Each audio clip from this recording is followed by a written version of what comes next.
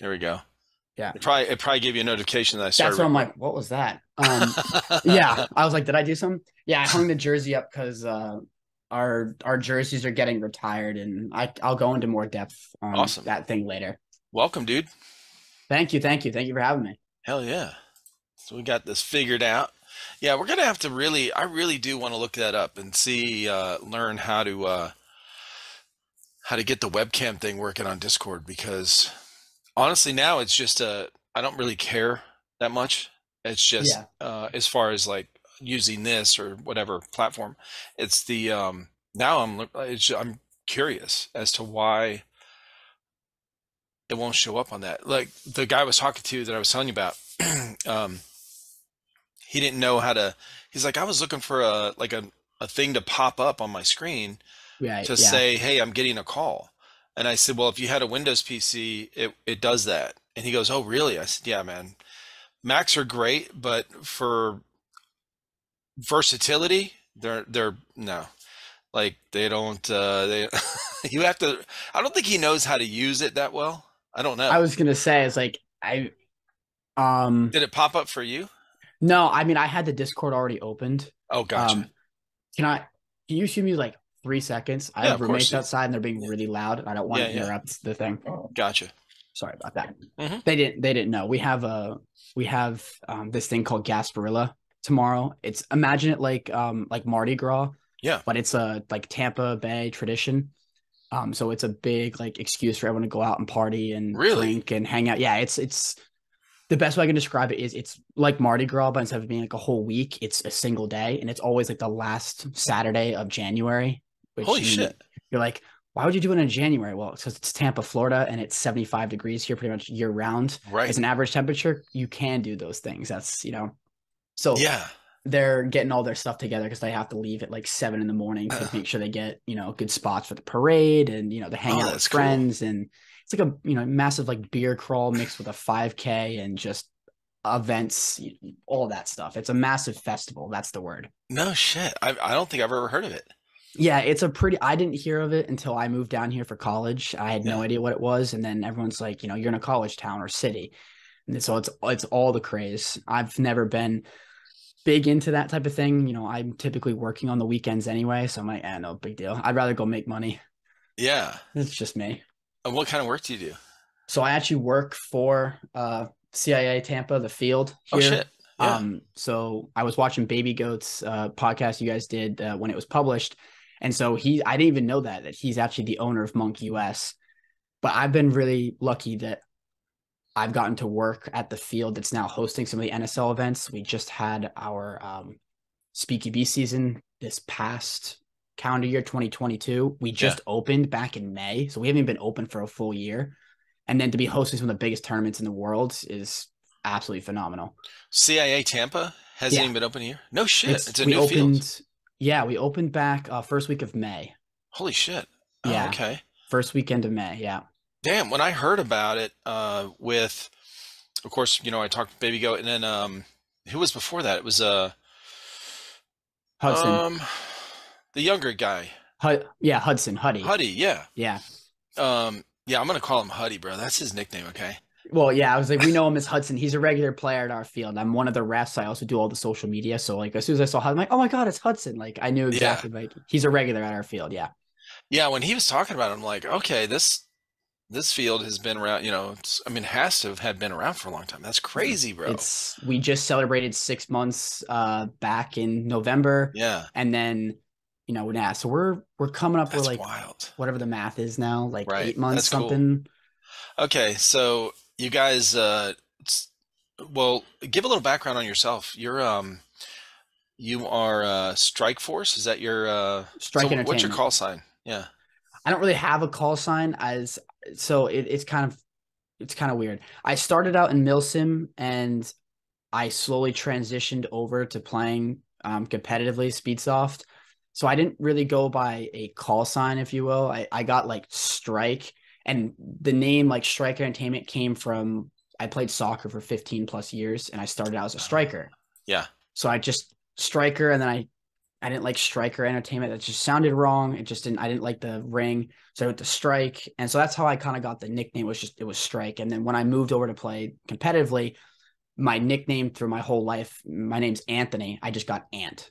So I'd be Ant, and Oh, so okay. I never considered like a real nickname, if you will, or a call sign or anything like that. Okay. So yeah. So when you go to the field, what do they call you? Ant? When I'm playing, yeah, most of the guys that are there that I'm playing with all know me on a personal level. So it's Anthony, just my personal name. The Strike Entertainment like alias is more just the YouTube Right. alias, but the people who know me more on a personal level, both on YouTube and in person, know me by my real name. Gotcha. Okay. Hell yeah. Well, that works. Yeah, I mean, not everyone has a nickname, you know. Right. When I talked with Nicole, and then of course Airsofter Sam, Mm-hmm. that's her name. Like that's her. It's not a nickname. It's It's just like her an name. alias. Yeah. You can have like even like it's like an online identity, that Yeah. you work under almost. Yeah. I mean, my real name's Eric, Mm-hmm. and they a buddy of mine gave me a nickname E-Rock years like 20 years ago, Mm-hmm. and I've been using that for like gamer tags and shit like that. Right. So that's what I Some use things on just here. stick. Oh yeah, Some yeah, things just stick and you roll with it. You're like, okay, I don't mind the sound of absolutely. that.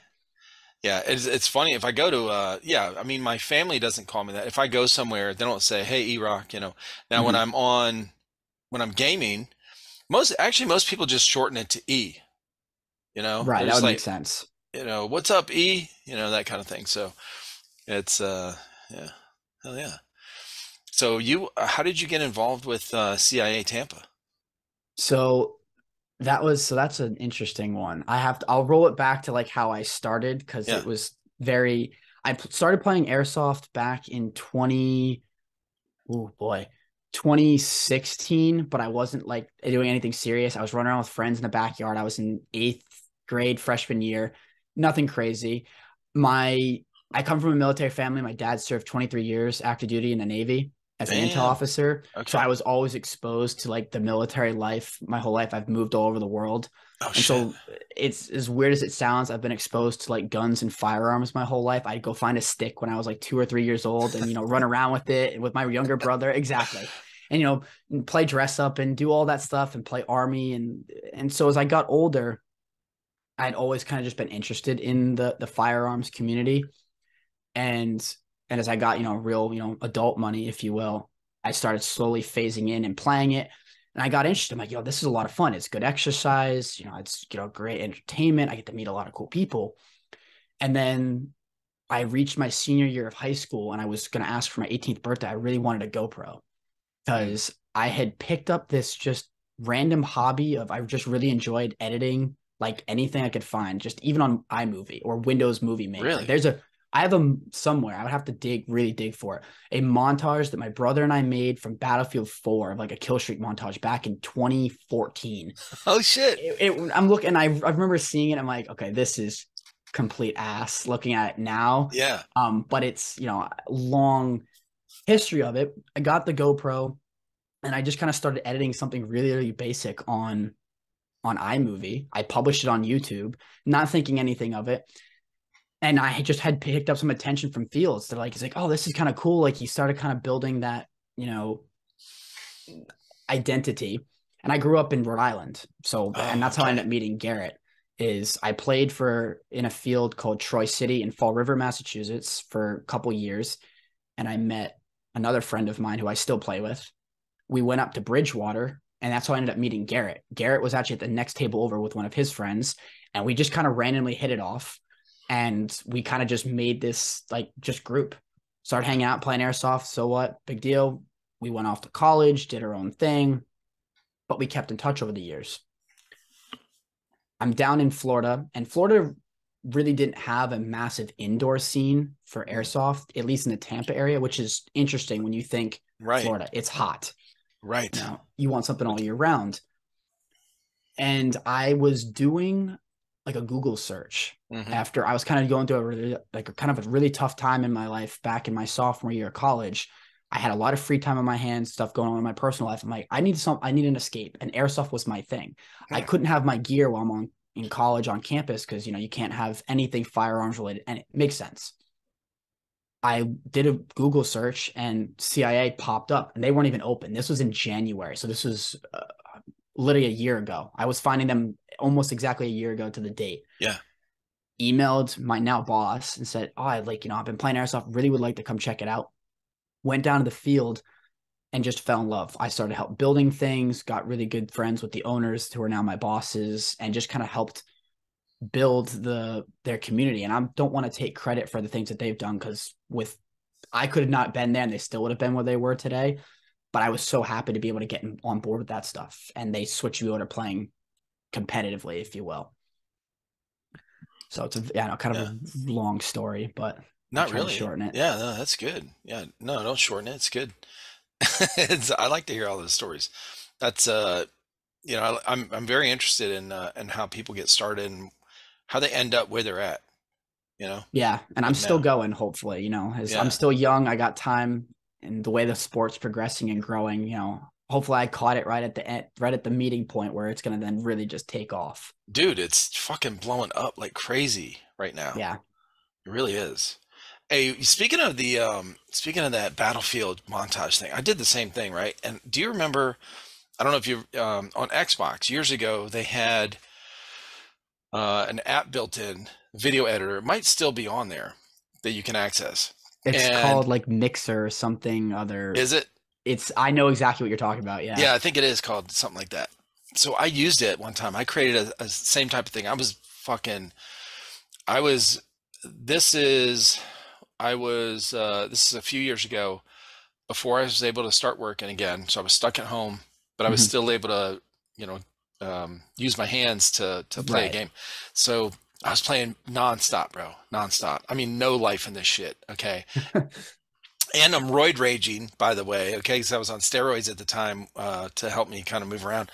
And I was sleeping like 2 hours a day. So I was playing Battlefield, Battlefield 4, Battlefield 4, Battlefield 4, like nonstop, bro.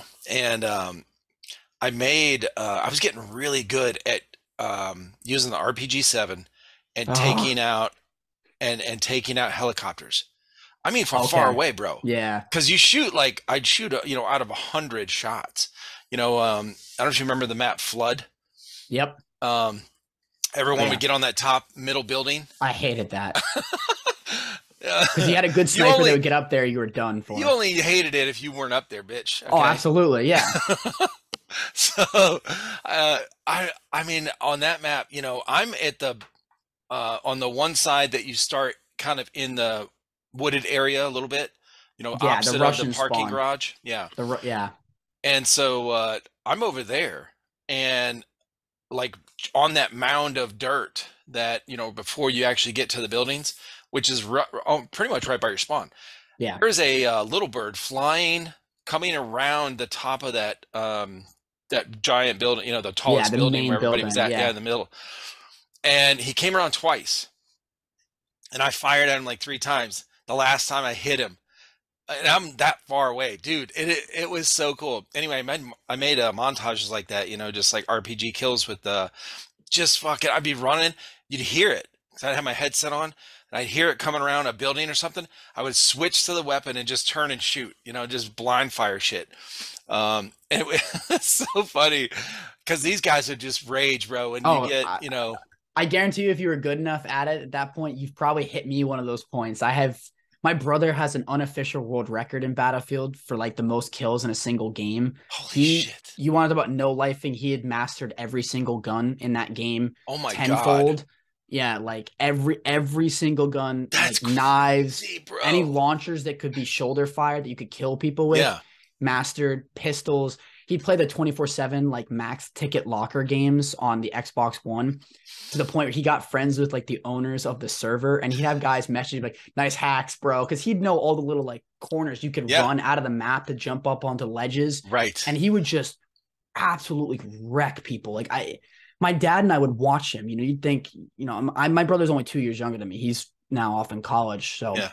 we were close enough that we could, have still similar interests. So I'd sit there and I'd watch my little brother play Xbox and just murk people. I'm like, dude, I like how many older brothers or older siblings do you know that said I look up to my younger brother or younger sibling when they can do something? It's Right. probably not common. I'm like, I wish I could do this stuff that you can. He just sit there like with his little maniacal laugh, get the message. Like, that's another one. He had a tally going. He's like, I put $1 in a jar every time I get a racist message on Xbox. I'm like, and by one point he started buying Legos with it. I'm like, oh my God. Oh, that's awesome. It was pretty funny. That's hilarious. It Yeah, was it was dude. awesome. I mean, bro, to master all the guns, there's a It shit ton of guns in that thing. Yeah, it was like 100 and something, and then we had the premium, so we had all the premium guns as well. Like Right. every gun possible weapon in that game mastered. Like Oh, that's no crazy. life, and then you're like, oh, he's a nerd. He's got no life. He has a social life, perfect 4.0 GPA, all this stuff. I'm like, God damn. okay, okay, yeah, exactly. Well, I mean, That's awesome. it's supposed to be I'm supposed to be the guest, but now I'm gloating about my brother. He's now off as a mechanical engineer on a full ride at Michigan. Holy Now shit. I'm like, okay, okay, like good for you. Like seriously, like I'm genuinely happy. I'm like, wow, okay, clearly Go you got blue, this smart. man. Go Yeah, you got blue. this. Oh man, we were watching the TCU Michigan game Oh for my God. football back home. We're watching all that. My whole extended family all bought Michigan like shirts. We're all Right. there, and that was a. You want to talk about a roller coaster because we were doing shots every time that Michigan scored. That's We were awesome. gone. But yeah, Oh, that's cool, man. Yeah, one of my buddies I was in the Corps with, he grew up in Sterling Heights, which is right outside of Detroit. He's a Wolverines fan, and I grew up in Cleveland, so I was an Ohio State fan. So every oh year when they boy, would play, rivalry game, we'd call each other on landline phones. Okay, so uh, yeah, whenever if Ohio State won, I'd call him. If Michigan won, yeah, he'd call me, kind of shit. So it was always fun. But there's a handful of people actually. Call sign Tonka is hmm in Florida.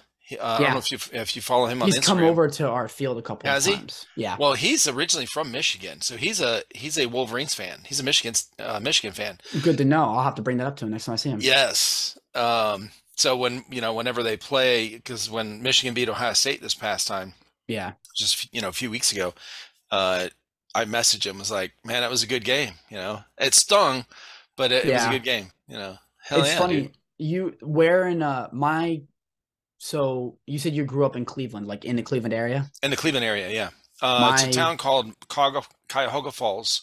Okay. It's right by Akron, where My LeBron. grandmother born and raised in Akron. Oh shit! Yeah, yeah. So that's where my grandparents met. They went to college at Akron Akron U. U. Yep. Oh And shit! then I was watching it. I think when you're talking to Adam, baby goat, that Yeah, you're doing a house renovation thing in like the Greenville area, South Carolina. yeah. My grandparents are from Clemson. Oh my God! Yeah, so like I've grown up Clemson football like my whole life. Like back Holy shit! bandwagoner. I've been watching since like Taj Boyd, like 09, 2010, when going to the Orange Bowl was a Right, big deal. Like beating South Carolina was a big deal. Like right. yeah, I Because it wasn't easy back then. no, they were They were 9-3, eight and Yep. four records before they were the undefeated, all that stuff. Right. I grew up that. See, that's the thing. We've been in South Carolina for 15 years, so we came down here in '07, Okay. and the first couple years, uh, South Carolina was like they were neck and neck. Yeah, oh, yeah. And so it was like it wasn't always just so recently in the last 5-10 years, whatever, people are talking like Clemson's always beaten. I'm like, not really. I mean, it goes in waves, but the first couple years we lived here, they were it ended up being, it always was a good game. Yeah. It always was. It was always Uh-huh. based on whoever was playing at home was pretty much going to pull it out. Yeah, And dude, that's yeah. this year, Don't get me started. Don't. bro. I was there. I mean, I was. oh, you were there. Well, no, I was. We're getting like really like personal life of my family, like family stories are just funny. We don't have to. It's okay. No, it's nothing bad. My grandmother being from Ohio, Yeah. or Akron, Cleveland area, all has her family is still there. So all their kids and families all gone to Ohio State. Right. We go up there for Thanksgiving periodically. So then when Michigan, Ohio State are playing, now that Michael, my brother, is at UMich, we of course were watching the game, massive jumbotron, TVs, Nice. food, like a whole event. And then they were down in the basement watching the Clemson South Carolina game, and I was watching World Cup on my phone. So we had like 5 different sporting Holy events going on at one shit. time. So I'd be running up the stairs, Michigan would score, yay, and I go downstairs. What's that? Clemson's losing. Oh, and it's a very big roller coaster. And so yeah, I watched the end of the Clemson game, and we're like the interception that DJ throws, and we're like, there's no way we're losing this at home. It's the first time we lose in like 12 years or something like Yeah. that, or 11 years, Long something time. along that. And it's at home. I'm like, if it was on the road, okay, fine. But it's at home. Like, we're breaking streaks, trying to get into the playoffs here. Yeah. Like, what has happened? Just absolute calamity. Yep. And It really yeah, was. that was grandparents were not a happy camper later that day. That's for sure. Isn't that so wild? Like, I love having that kind of background, like, growing up in a family where my dad was big into, football. And there's something about when you grow up that way Hmm. and your family is big into it. And so you have these events that are around, kind of centered around football games and football teams and stuff. Right. Yeah. It carries over with you into your adult life. Yeah. Yeah. It's like it's hard to get rid of. It's almost like it's in your blood. Like you were like just brought up this way, and it's hard to get rid of. Like I've tried as a, I was also a Cleveland Browns fan. Okay, so for NFL, Grandmother is the same thing, so I yeah. get it. So Yeah. Yeah. disappointment for years, but it's you get used to it, but it's like I really tried years ago. I really tried like this, like I just said in my head, this football season I want to really enjoy watching football. So I'm just going to flip this switch in my head and be rooting for somebody that's better. Okay, I don't care. Hmm. Just pick some. I don't care as long as it's not the Steelers because that was our rivals. Yeah. And, and Oh plus yeah. here in South Carolina doesn't have their own team, NFL team.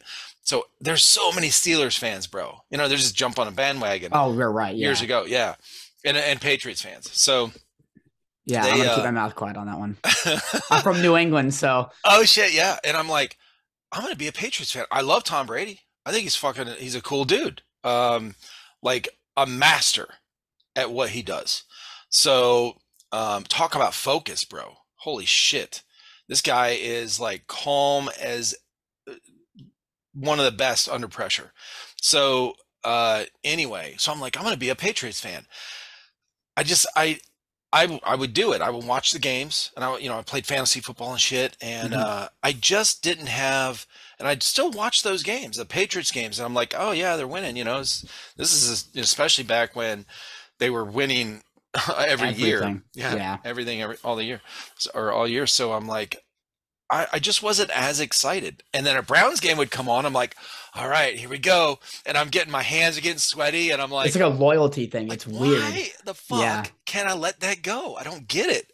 It's so weird. Yeah. It's a cool story that so with Brady when his contract ended with the Patriots, he then signed to come down to the Buccaneers. Hmm. I that was the what was that? That was the end of the 2019-2020 season. Yep. So COVID hadn't started. I had just signed my letter of intent to go to the University of Tampa, which is where I'm at now for college. Yeah. He then signed the contract with the Buccaneers like 2 or 3 days later, and Holy Gronk then followed him. So I'm like, oh my God, like Patriots fan, yes, I'm a Tom Brady, like diehard Tom Brady fan. Like that is gotcha. my idol. Like and it was who's your idol? Like, the icebreaker questions you get in school. One person you could have a dinner with, Tom Brady. Like Yeah. not even second guess. And he signed his letter of intent or his contract, comes down to Tampa, wins the Super Bowl, and then he drives with Gronk right through campus one time on his car to go back home. They have the boat parade right on the river. Right. When they do that river, one side is downtown, the other side is my campus. Shit. Okay. So the video that went viral on ESPN where he throws the Lombardi Trophy across the water to a different boat and Gronk catches it. Yeah. That was right in front of my campus. So I watched that happen with my own eyes, and I'm just like, it's Tom Brady. Like I was so. Oh my God. My friends will tell you they hear Tom Brady, like, yep, there's anything going on about Tom Brady again. Fanboy. That's him. okay. Oh yeah, yeah. Say, where's his jersey at? Where's that hanging up? It's sitting in my drawer Oh, actually. you have one. Nice. Yeah, it's Wear a T-shirt. Wear it on game days. Yeah. Yeah, it was a rough season this past season. So Yeah. I'd support him, and then his whole stuff with the family. Like his house or his former house on Davis Island. It used to be he was renting from Derek Jeter actually, and Ah, he was paying like we looked into it like $48,000 a month yeah. for rent. Nah. I know where like I knew where his house was. I drive by it all the time. I actually saw him out in his front yard throwing the football around with his kids. Funny enough, and you're not. I don't say you're not supposed to be back there. It's just only the locals on that island know. Mm, But he's literally just outside of Tampa, or was. yeah. So you could go if you knew where the house was, you could like drive by and like look at it and whatnot. And if you were lucky, the neighbors have said, "Oh yeah, we'll see him ride, have walking with the kids are on their bikes and doing his thing." And he's just like an everyday citizen, and that's what I think people forget. It's Tom Right. Brady, but he's still a human being at the end of the day. Oh, yeah, right. Like, People bro. forget that. It's Yeah, that's yeah, it's you realize that when you hang out with certain people sometimes I don't know why we get like that. Like, oh my God, this person is so important, like they're not even human anymore. right. You give them Um like a god complex almost. yeah, right. Yeah, yeah, yeah, for sure. And that, on their end, they're going, what?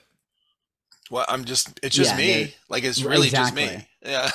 And you run into that issue of them like, well, not even saying like being dehumanized, but it's almost like you look at them from the idea rather than Yeah, the actual like person. And it's right. like, I'm still a person at the end of the day. I still have my Yeah, motives, my drives, my morals. And people just get so hung up on the idea of what we think they are rather than yeah. the actual person that they are. This to get really philosophical. Um, Yeah.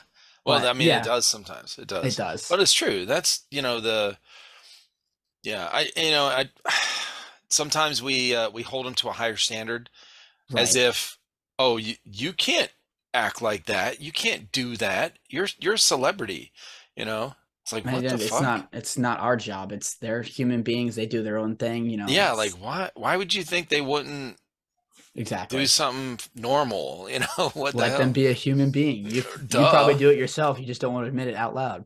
Oh yeah, right. If you had that type of money and fame, you'd probably be doing some of the same stupid shit that Oh they're my doing, God, right? for real, bro. Come on now. I mean, for real. I've talked about this with people and I'm like, just really try to pretend. Just pretend you're making okay, you get a check every month for, I don't know, $3 million Okay. every month. Okay. And as I'm talking with people, they're just like, and these are just not on here, but talking like family members, as they criticize the wealthy people, that act, I'm like, bro, there's just a dude, it's just this like another guy. It's so Right. he's very good at this, or he's done this, he's had some great accomplishments, but they're really, we don't have to hold them to these high standards. We would be in the same boat if if we had that kind of money and fame. And I really think fame fucks people up, man. It's I don't that know. I forgot what it was. I remember it was funny. I was taking a class on this in school. Like a what was it? Like a human sociology, like criminology style class of just kind of Yeah. getting into the psyche of the mind and the person and all this. And it's all about that idea of what we think something is or someone is, and that we get almost this really perverse infatuation of that we for some reason credit fame as importance. It's social validation is what it turns into. Ah, gotcha. People want to be socially validated. That's why you turn into like the things with like on social media, why followers and likes are so important. Uh-huh. It's like because people want to be validated at the end of the day. And, Yeah. when that comes down to an issue of people have a problem of self validation rather than they need external validation. You know what I'm Mm, saying? And that gotcha. could really make a big difference. I've noticed if you can validate yourself internally, you don't need other people's validation to do anything you want. Right. It's all about that driving, that motivation factor of like, hey, I can do this. I put my mind to it. That's self motivation, Right. rather than, oh, you're so good at this. I think you should do that. And you have other outside driving forces. Sure, those are great. But if you don't have internal motivation to do anything, you'll never get anything done, Yeah. in No my shit, opinion. right? Yeah. Oh, I agree. I agree. And people are always like, man, I want to work out. I'm just not motivated. I'm like, no, bro, it doesn't work that way. You got to work out to get motivated. Like it really does. You've got to take action Right. first. You're not You got to gonna, the find feelings will something to come later. motivate you. You can Right. find something, it doesn't even have to be overly crazy. I mean, you see, on social media all the time that like guys for me, like my age, the trend is for gym motivation turns into like a really bad breakup or some sort of relationship falling out. And it's a driving factor. And speaking from experience, that is a huge factor. You realize Yeah. it's a whole, it's that motivation to do something is I was this, I didn't like what I was, so I'm going to change that. Hmm. You know, and then it's then sticking with that motivation after it's the reason falls away. You're then motivated, it's like I'm doing this now for myself. Right. Yeah, And that's where I absolutely. think people, that bridge gets lost. People then they start because they're trying to prove something or someone wrong. And then as soon as they stop caring about what's motivating them, there's no motivation left. And they then tailor off and then just like they go back to doing what they did Yeah. beforehand because there's the motivation goes away. For sure, man. Yeah. Well, speaking of motivation, you were motivated to work at CIA Tampa, and that's what you do now. Mm-hmm. And you also play there, and you're on a Yep. team. Yep. Did you start that team? No. The so the way that it kind of started was I, I showed up, we started building the field, and then we got in touch with my boss, Mikey. So I gotta give shout outs to pretty much everybody because Yeah, of again, this course, dude. stuff's not That's what possible this is about. without, them doing these things. One of my bosses, Mikey and Garrett, who are really good friends, they met playing Counter Strike back in the day. They got this Fucking really Counter cool, Strike, buddy. oh, Hell like yeah. not like CS:GO, but like the original, The like original. Counter Strike. Yeah, Yes. they're old farts, as they'll say. They got they met. Garrett is from Detroit, Michigan, so he had Motor City Airsoft back up there. Mikey and then my final boss, Chris, they were consultants at a restaurant company. Mikey Nice. and Garrett knew one another. Garrett proposed this business idea. Mikey's like, all right, cool. They pulled Chris in, and the three of them started working together, and they built what is now CIA. It's like 5 or 6 minutes outside of just east of downtown Tampa. Mm, They built it, got in touch with Roy, the owner of SpeedQB, and said, "Hey, we're trying to build a official championship level course for yeah. SpeedQB to compete." Because the thing was is that SpeedQB is huge on the West Coast. It's where it started. It Right. started in paintballs, like backyards, Southern California, that whole thing. But there was never anything on the East Coast to mimic or represent that for the East Coast player base. I mean, we have a massive country. You can't Right. compare like NSL, where NSL has one field in the Netherlands that services the whole country and most of Western Europe. The US is bigger than the entire continent of Europe, Yeah. practically. So you have to have multiple fields. There's SS up in Atlanta, and then you have Extreme Airsoft in Rhode Island, which was a field that I kind of started playing at very, very in a very preliminary stage of my life. And then, but speedsoft wasn't a thing up north. Like it did not exist until Hmm. I moved away for college. And then it just imploded. It just went Really? crazy. It was not a thing Yeah. because we had indoor fields, but they just speed QB or just speedsoft in general was there, but you play on like a public setting, like on your public skirmish fields, you would an indoor. There was Oh. never courses like you would for like speedball, paintball. Okay. This then Florida and the Southeast with SS and Atlanta, they kind of role modeled what was the premier field on the East Coast. They were hosting the East Coast Championships. So we tried to mimic and give another experience for the entire state of Florida mainly. Got in touch with that, and Roy really kind of hooked us up. Was a really really good friends of ours now. Like big shout out to Roy and SpeakyB and everything that they do. And they said, fuck it. Let's start hosting a Florida Invitational tournament. So our grand opening weekend, SYG and SpeedQB flew out to Florida and hosted a grand opening tournament here. Yeah. And we had 10 teams sign up, and we played, two groups of five, best top four from each group move on and played a bracket. And then there was a winner. And a team that's from the like just north of Orlando, LSA one, who's a good friend of ours, that team that comes in and plays with us all the time. And that's when it kicked off. It just SpeakyB's like, all right, that was a trial run. We want to see what community we got. Clearly, you guys have a dedicated fan base. Let's make this happen. Mm, And they just started building the season out, the whole like national season. We hosted qualifiers in August and September, and then hosted like a regional, like a really big regional championship that you would see. And it was all for the East Coast. You had one in Georgia, Florida, Rhode Island, and Indiana. And the CIA team that we had started back in like June after the May event. Yeah. We're like, oh, let's give it a shot. We want to have a competitive team to represent the field because that's how you get exposure. Is you got your big fields out on the West Coast, N1, Tax City, SC Village, like that have house teams.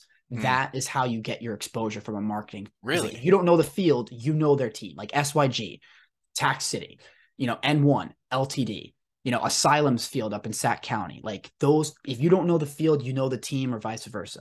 And Right. that was the premise. Get a good team. You need to have a good team to know for your field to be marketed. And funny enough, we went our whole season and we ended up winning the regional championship. So we got the massive UFC, WWE looking belt. Like I've got the picture on my Instagram. Yeah, I saw that on there. Now Okay. we ended up winning that. And that was due in part mainly to my friend Luke, who I go to college with. Yeah.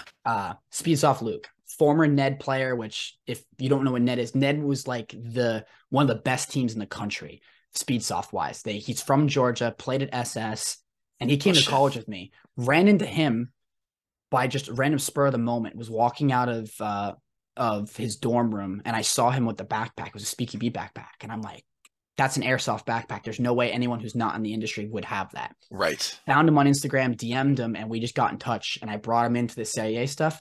He started coaching, teaching, and then playing. And he brought us from literally nothing to then winning a regional championship. So, that's another big shout out to go Speed Stuff Luke and whatnot. And the last little bit I'll say on that is we ended up doing a full feature length documentary actually on it, and that's kind of what my job has turned into at work. Is I'm in charge of all the social media for the field. Yeah. So I run all the things you see on Instagram and YouTube. We made it's a 70-minute long documentary spanning from May of 2022 all the way to December of 2022, following our entire season, like Friday Night Lights, like your big sports documentaries that you've seen, like the Yeah. I made, or I directed it and edited it Right. all, but my guys wouldn't have made it possible without them performing. And we made the whole thing. So I can send you that What? link. Yeah, Is that yeah. on your YouTube channel? It's on the CIA's YouTube. Yeah. Oh, CIA's. It's doing really, yeah. I put most of the stuff I edit for the field. I obviously turn over for them to use because it's designed for them. Right, right. And yeah, it's been incredible the feedback that we've gotten. It's like this is one of because it's never been done in airsoft before as Yeah. a up close and personal documentary. Dude, while I was waiting for this thing to save, I followed CIA Tampa and yeah, and actually I found your buddy too. Speedsoft Luke. Yep, that would be Luke. And yeah, so he's basically, because I know I'm gonna get shit for this from him later. Oh So I'm shit. gonna figure out how I word this. Not he's just we're two college kids. We're both really really good friends. So it Yeah, of Rubbins racing type stuff. He's course. basically like not basically he is now our captain for our team. So where we left the documentary is after we won our regional, we then decided we realized that having a team named that's competing at the field named after the field doesn't always sit the best because you could imagine you could get into like a biased issue and favoritism and all this. Sure. So we decided to go on the rebranding route. So we're still obviously the team for CIA, but we're not under the CIA name. Mm. We're not wearing like the jersey that's up here. Mm-hmm. That's their colors. You can see the CIA, all that stuff on there. Gotcha. We've now moved over to being called Obey Airsoft Coalition, Mm. so we just go by Obey mainly. And we switched up, went with different colors of like a black battleship gray and like a red, like a blood red color. Nice. And it opened us up to some more sponsors, but we did that to allow us to not have to run into some of those issues. Right. And so we've been doing all of, in the off season, all of the promotion, all of the building, the foundation work to now rebuild a franchise, if you will, like a new entity, a new team, in the community. So we're gonna probably have to deal with the whole like, oh, you guys are CIA's team. We are. I mean, we are the only house team that CIA has. We Yeah. have other teams that are play at our field, but we're the only sponsored team. that, when CIA is like, well, who's your team? That's them. Like we are their team. Luke has now moved over. He was a co-captain last season. He's now moved over to being the official captain of the Gotcha. team.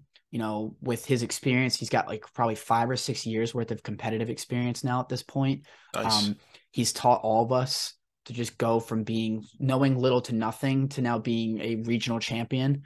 Um, and then I got pulled in actually slightly unbeknownst to me. I was found out in a team meeting of I was late, excuse me, I was named the alternate captain for the team. I'm like, I mean, awesome. Because I picked up a coaching role during the SpeedQB season as I just felt as if it was a little bit it was best suited to where I felt that was needed.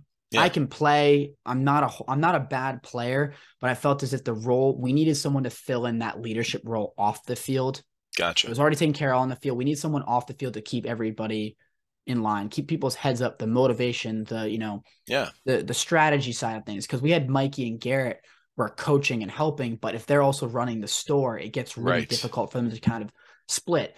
You need someone who's not has all that responsibility. So I took over that role and I absolutely love it. I mean, it doing all the logistics, doing all the coaching, the strategy, the hype man running. I've absolutely, it's kind of like a dream come true. As nerdy as that sounds, Yeah. I wouldn't trade it for the world.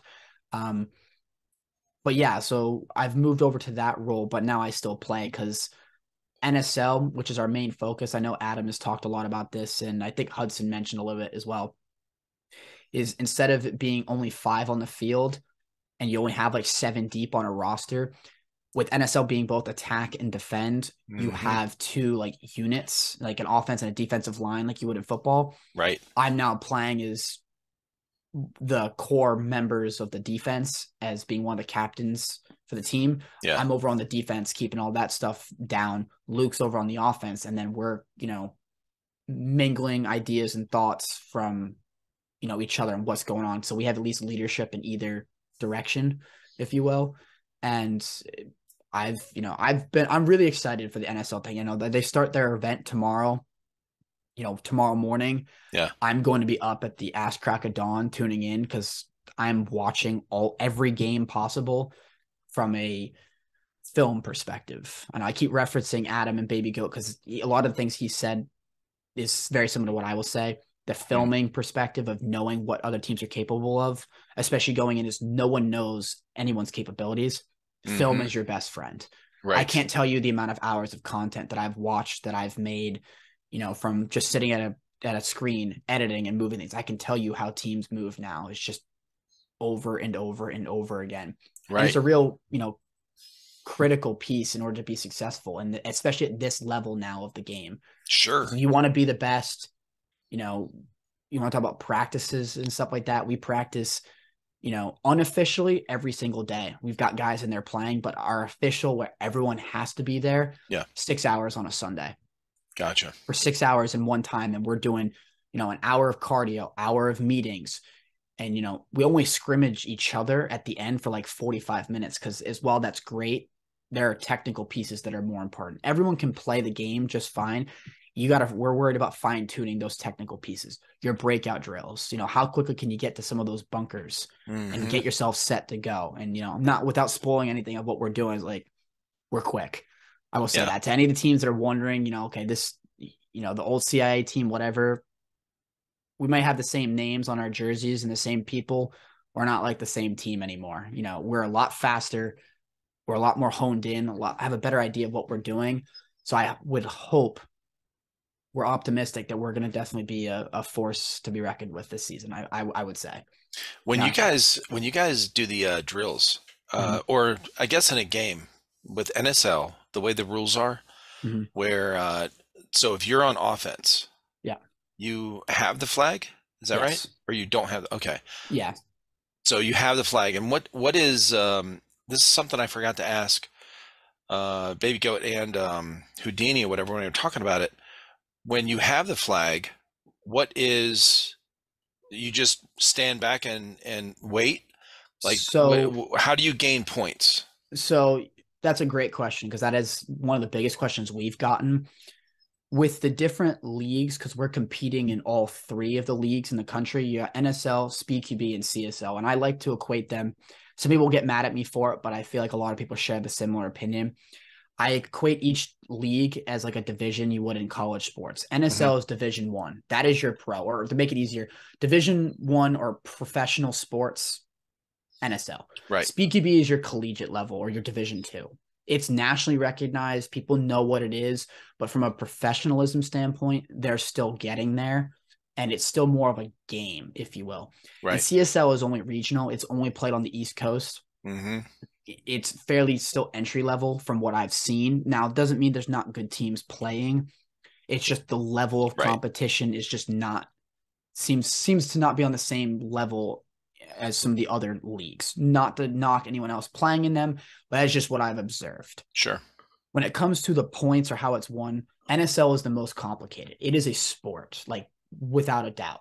Yeah. Typically with SpeedQB, you had a flag that would sit in the middle of the field on like the X barriers, and the goal was to get it'd be a neutral flag, and you'd have to get that flag to the other team's like breakout wall, kind of like pressing the buzzer in paintball. Yep.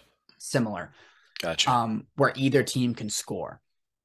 And you just go down to like you get to like a point system, and that's just not worth getting into. Just the whole goal is if you got that flag to the other team's wall, you'd win the round.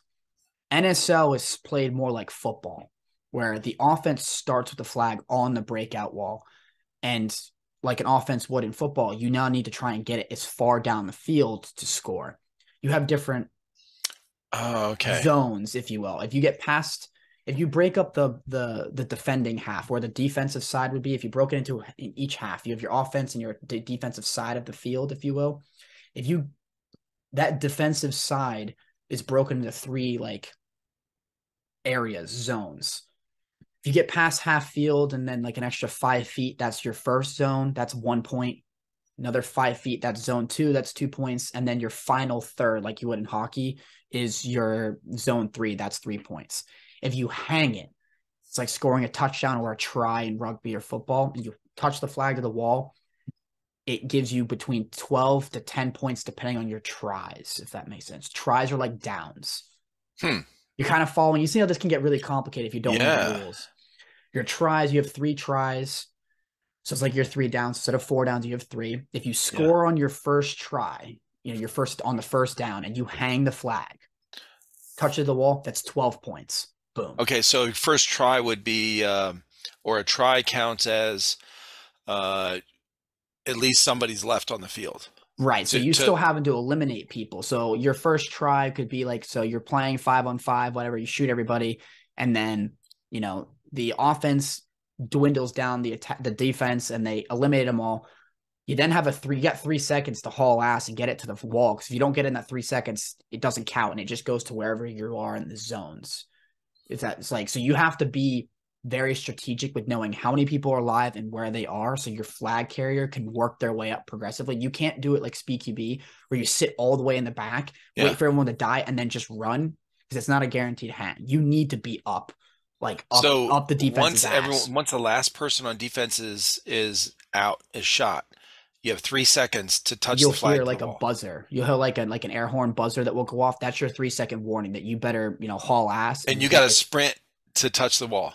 touch the wall or get as far into Shit. those zones as you can. So that's your first try. So say if you don't get it, whatever, and the Yeah. buzzer goes and you don't get it, your first try, you get to zone two. You've got You two didn't get a points. touchdown. You got You whatever now go to points. down two. You got Yeah. the second try. You redo it again. Say you get to zone three. Now you're at 5-0. You have 3 tries to try it. If you don't get on your third try, it's then a turnover on downs. You then switch. Defense goes to offense, offense to Holy defense, and then shit. you run it back.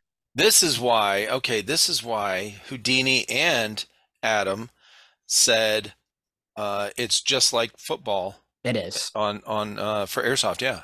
And for the people who are like, okay, this sounds really complicated, that's why I use the analogy of football, Right. is because it really is like football. The things where it starts getting complicated is when you get into the specifics of, so if you score on your first down, your first try, that's 12 points. Your Right. second try, it's 11. Third try, it's 10. If you score, there's then like an extra point, like you kick a field goal.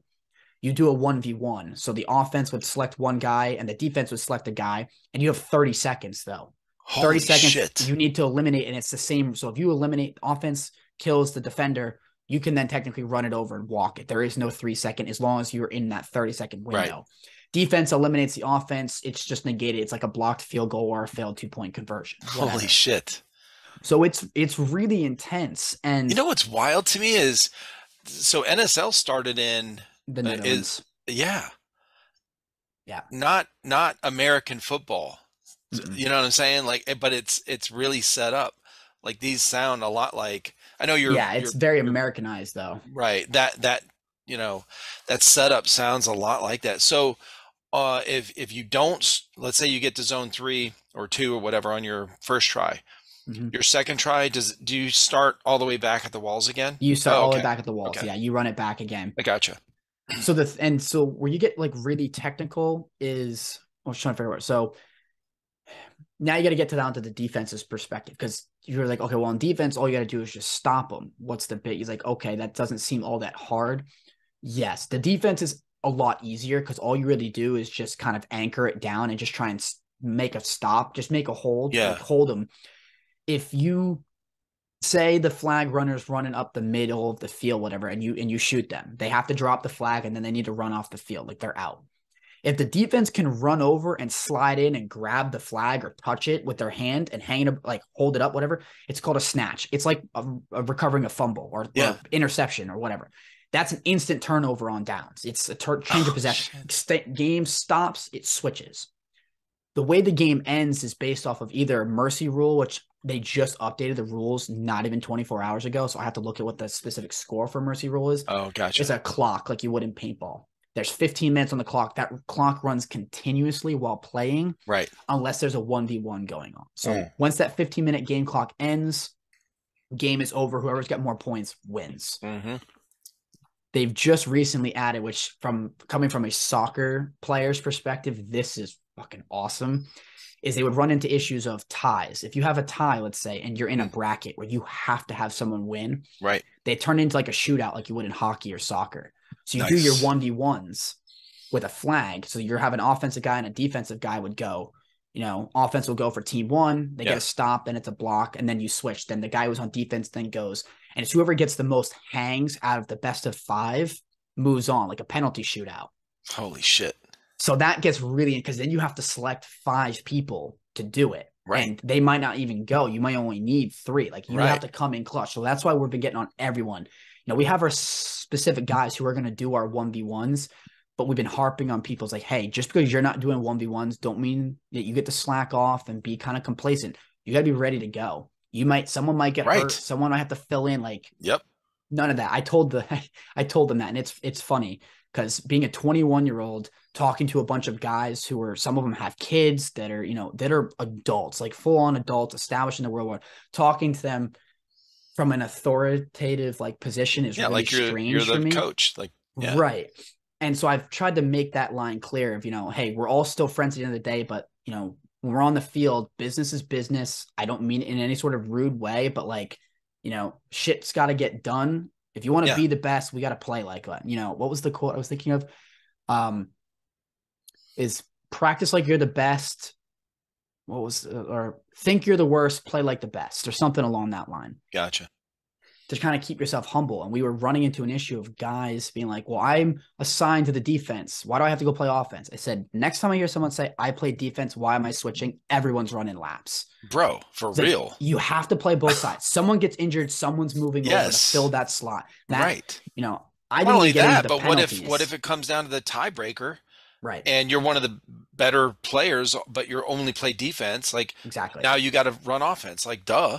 You need to know all the strategies for all that shit. Right. It's not like, I know like in football in high school, you have guys who will play both sides of the ball because you just Right. don't usually have the depth to play Right. like a 55-man roster. So a quarterback will play then a safety Yep. on defense in high school. It's the Yeah. same idea. Yeah, I was middle linebacker and tight end. Exactly. So it's the Yeah. exact same idea. I was a Like, you have to sucky tight know end. how to play. Yeah. Oh, well. I never played football, so I can't speak to any of that stuff. But you get the idea, is that Yeah, you didn't dude. know how both Dude, sides this of it is works. You don't know this is what the to do. first time I've heard all of these, extra rules that you're talking about in depth. I guess I didn't know what to ask. when I was talking with Houdini and Adam, and I didn't know what I didn't know. So this is way more interesting now. And Like it really makes me want to excuse me, wow. watch the games even Oh yeah, more. absolutely. And the best This thing is is cool. that the first event, so the way that they're doing it, and I can't remember of how much depth Adam went into. I know Adam went into more of the international Right. side of things. Yeah. We're looking at it from the national perspective at the moment because international, as optimistic as we want to be, we still have to be realistic at the same time. Sure. We feel like we could have a chance at being one of the best top three teams in the country, absolutely. But you need to be realistic at the same time. If that doesn't happen, that's not the focus. We have to get to nationals before we can focus on an international, Right. stage. Right. So for the way that it's now working, they've got those 4 seeding events. The first one is in Indiana, and it starts tomorrow at 8:30 in the morning. So I definitely would recommend. It's 8:30 a.m. I think it's Eastern Central time. time. If they have it listed as Central, that would make I sense. don't They're know actually. Let's find out. Where's because it I at know on that their it would it's be on their YouTube, right? yeah, it'll be listed as their live stream on YouTube. Um, Either way, it's I would feel like they usually broadcast their times unless it's specifically set to Europe. Like if they're trying to tailor to the European audience, it'll be set to a European time. If it's US, they're usually tailoring it to their East Coast time.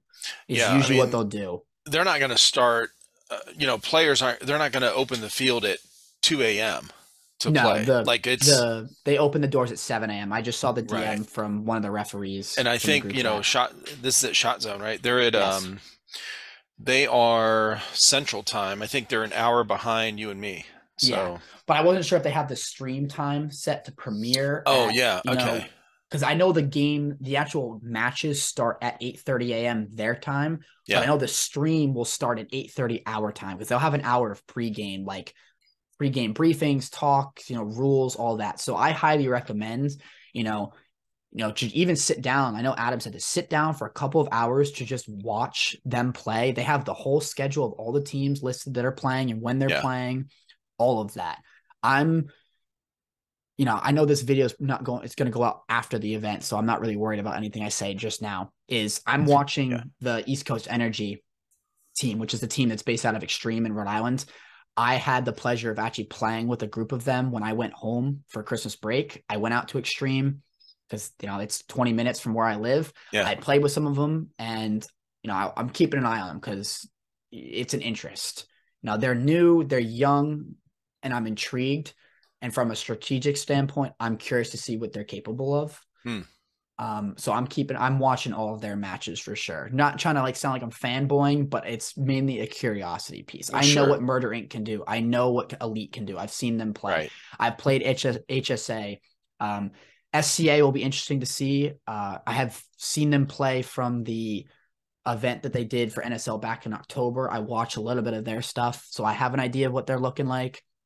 I've seen a little bit of Tacos play. Nothing against Adam.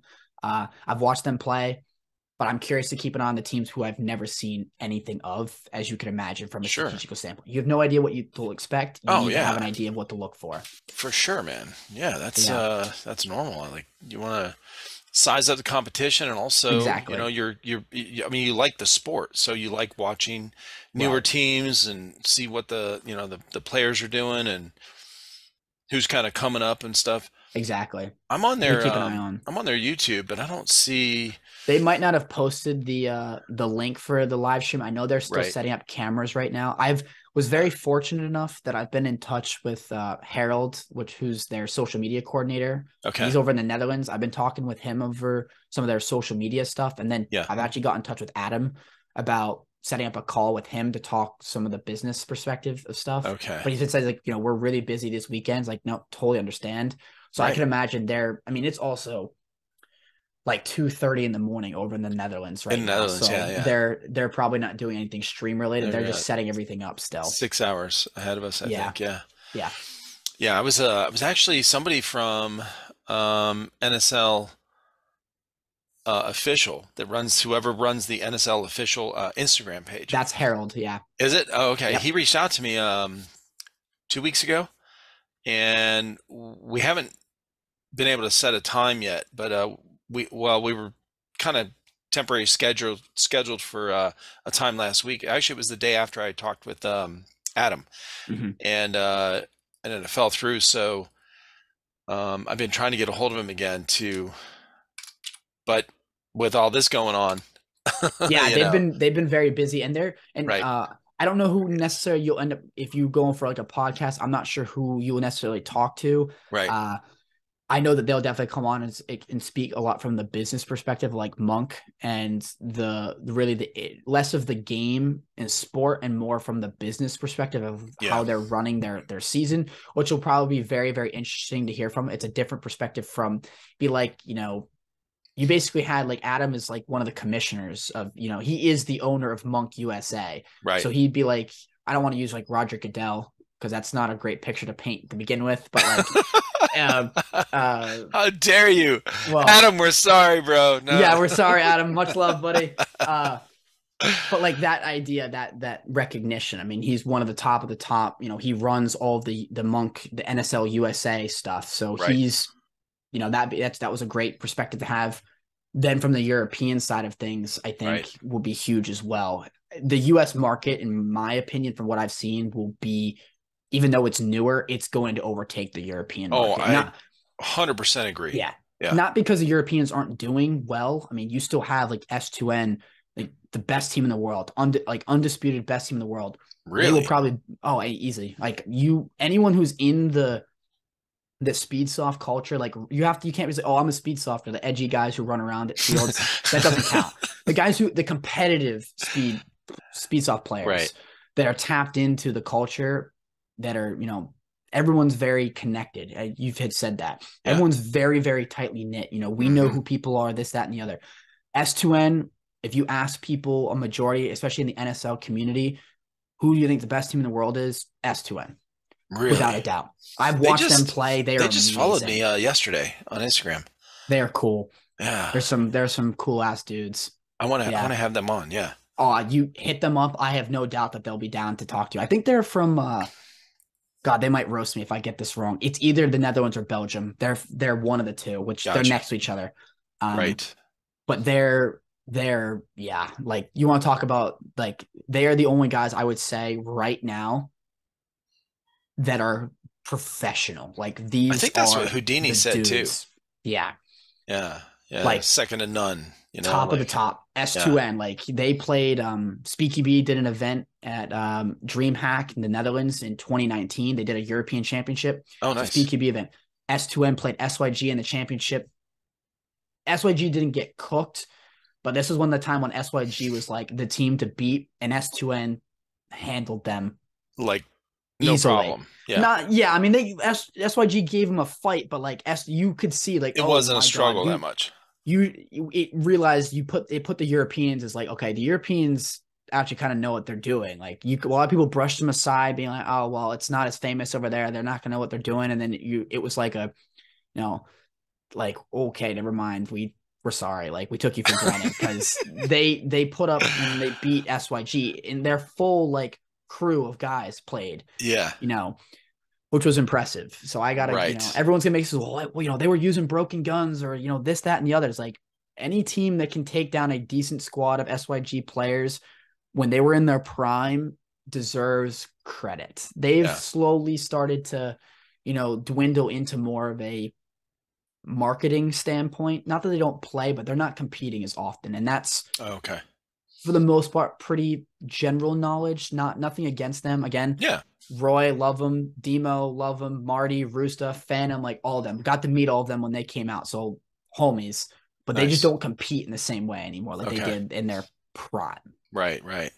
So yeah, that I would definitely take a look at all of this stuff because I think you'll be from a sports perspective, just as a sports fan, you're like, oh shit, this looks cool. Like I Right. want to go do that. Like, yeah. Yeah, I'm very interested. I'm even more. That's the thing. See, this is what happens. I start talking with these guys like you, Adam and Houdini and all these guys, I am Dylan, Nebula, Airsoft, like the, I'm just, and I keep seeing like all that, hearing all these stories and all this, stuff that's going on and anticipation and hype about it, leading up to it and everything. So it's been fun for me. because it's given me something really interesting to kind of follow.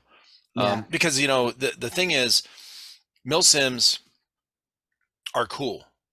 You got the military style, like fucking you were never in the military, maybe you never couldn't go in or whatever, but you want to Hmm. fly in a helicopter, go ahead. Do it. You want to Oh fucking yeah. play night ops with fucking NVGs, go ahead. Like all the cool shit. But Yeah. as a spectator of the sport and It doesn't talking with spectate people, well. It doesn't really. bro, like, and not only that, it's and there's some cool stories. When I Oh when yeah, I talk with absolutely. people, there's really cool stories, but that come out of these mil sims. But there's the competitive side. There, nobody cares who won. That's really foreign to me. I don't Oh yeah, understand that. it's not So I'm not saying exactly it has to be. I understand there's a lot more involved in a mil sim. It's the camping. It's the whole, right. It's the the immersion. whole package. Right. Um, is way more fun. So I understand that it's okay. We still had a really good time, man. It was fucking awesome. And this and that. Well, who won? Whatever. Right. But It's not important. yeah, dude, this fucking timer, bro. I think it's set. It's a no. It is a 40-minute Yeah, timer. it's Damn, 40 minutes. we've just gotten lost in all this Dude, conversation. It's I it's mean, it's that's why I'm action saying packed. it's just, but no, this is cool. It's fine. We'll just we pick up where we left off if we have to do it.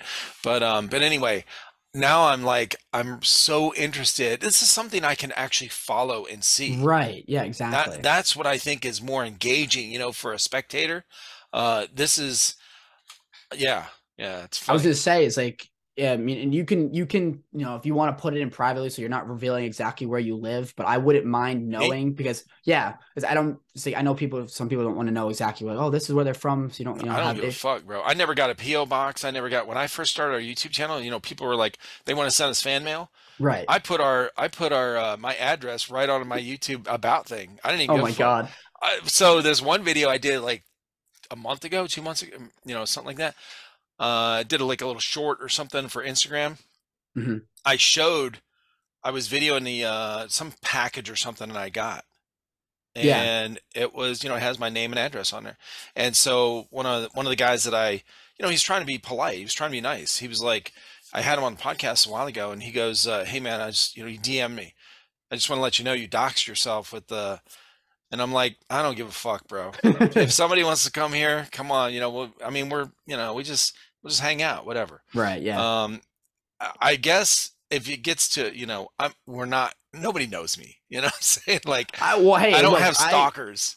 no, which again, knock on wood, hopefully you never get to that point. But like, Yeah. you've gotten a lot of traction, I will say, from I found you from Hudson's video because it came out. He's like, some of my buddies was like, yo, Hudson went on a podcast. And then I started doing my own research, like, oh, he said some hype. I didn't even know that one of my best friends, Garrett, was on your podcast back in October. And Bro, a so while that's my ago. own exactly. I'm like, that's my own fault. So like it's definitely gaining traction in the competitive side now that you've had again, having like Adam, like having some of these really high profile people well Yeah. known, that's all attraction. You're going to see a big bump. But the reason I was asking about the location is because it depends on like, I know for like my family, my grandparents, when they come out of Tampa to visit, it's about a 7.5, 8 hour drive, 9 if you do the speed limit. Gotcha.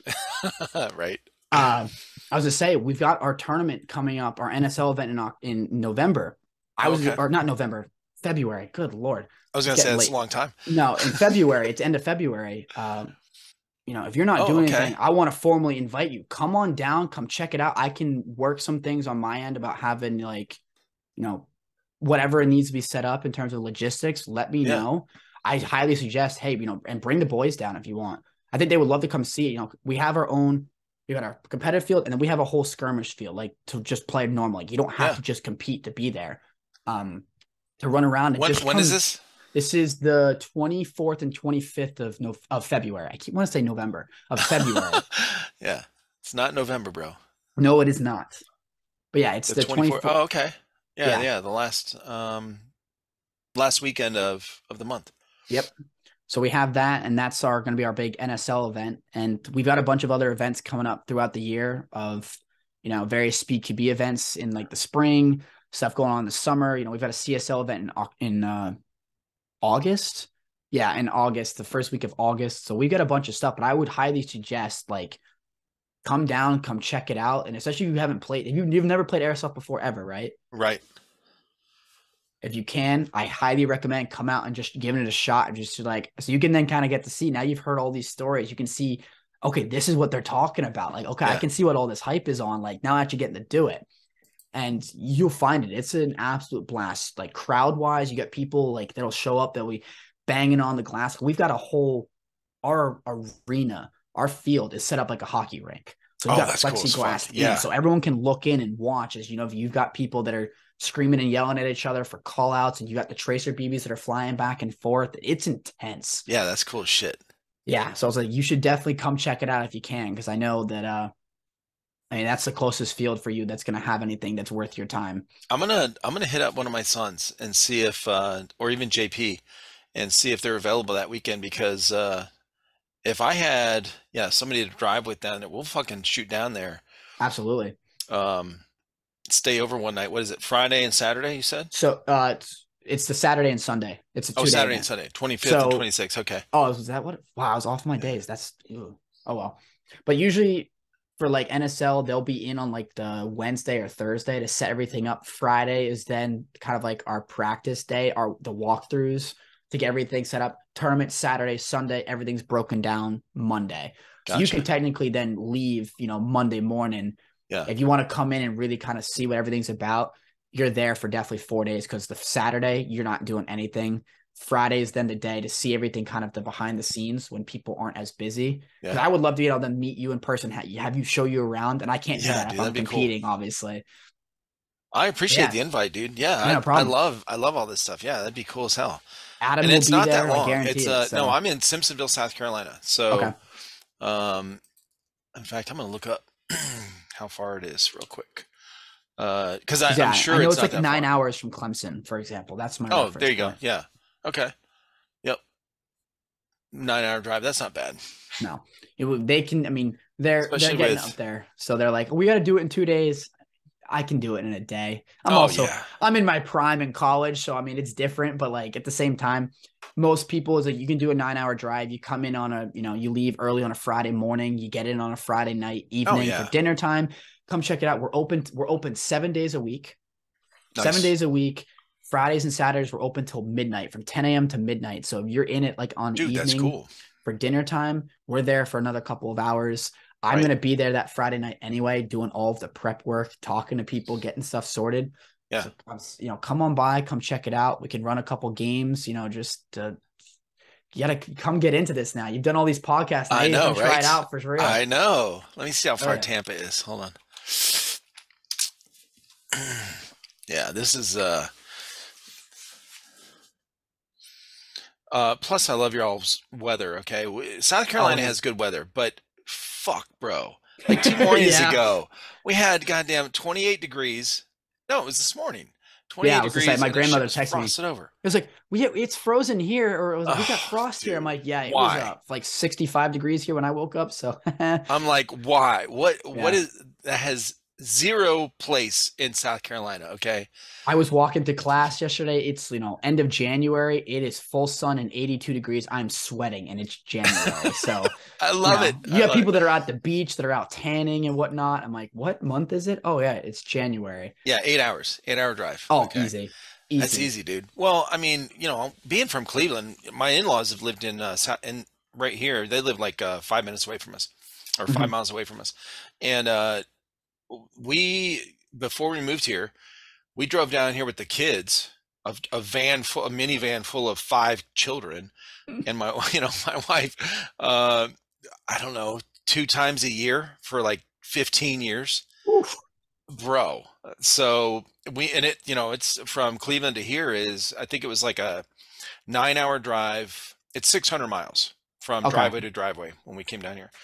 And so, yeah. And sometimes it was like a 12-hour drive because kids are just Bathroom messy, breaks and messy, bro. snacks and I didn't have to pee. It's like, well, why don't you go last time? It's like I didn't have to Bro. go then. Like yeah, that whole yep. Oh, Oh yeah. yeah. Oh yeah. Uh-huh. So, Yeah. yeah. Yeah, that's not bad. 8 hours ain't bad. Yeah, for real. So I mean, yeah, we'll Okay. absolutely keep in touch. If there's any, questions, details, I'm running I'm basically the logistics unit as well. So yeah, like, where would you stay? What's good for food in the area? Like, Yeah. let me know. I will absolutely point you Well, I'm in the looking right at this direction on that. fucking airline ticket. It's like hour. Yeah, you'd fly out of probably Greenville, Spartanburg to Tampa. Yep. You can do a Yep. direct, or Greenville, Spartanburg. if you go out of Greenville, it's actually a direct flight to St. Petersburg. It's a direct It's flight. Actually, there's a direct flight right to Tampa right here. Oh, It's perfect. $156 round trip. Oh, That is for 4 days, nothing, bro. do it. I do it, Holy man. Do shit. it. Or else we're running out of time too Oh my God. Okay. Bro, my wife's gonna shit bricks when I tell her I'm traveling for for your because we're job. we're Look at planning this. a trip. You're doing it. I'm like, honey, it's for the podcast, okay? Exactly. There you go. You do a live podcast in person. You could do a Right. podcast. Both people are right there. There's no Zoom call and none of that. Do it Hmm. in person. Oh shit. Yeah, Speaking I of was gonna that, this thing's at 1 minute. Okay, god damn it. say. All right. Well, I'll let's see you in a bit. hold on. Yep. All right, I promise this is the last time we'll do that. Oh, I don't, bro. Did you see if you scroll through the longest one I've had was with Airsoft Dad. Hmm. So there's two Airsoft Dads that I've had on here. I'm Yeah, like, I can saw one of that. you change your name, please? Um, so uh, the last one came out this past week. It's the longest podcast I've done. It was over 4 hours, 4 hours and five Oh minutes. yeah, I'm not here to Holy do that. shit. I've already gone like probably 30 minutes longer than I was expecting, but I was like, it I just mean, if you got somewhere, bro, I don't, no, I don't, yeah, go I'm ahead. more worried about taking up your time at the end of the day because Oh, yes, I want to thank you so much for having me on. So I don't want to like take up any oh, more of your own dude, no, time. thank you, man. I appreciate it. No, I appreciate, I appreciate that, obviously.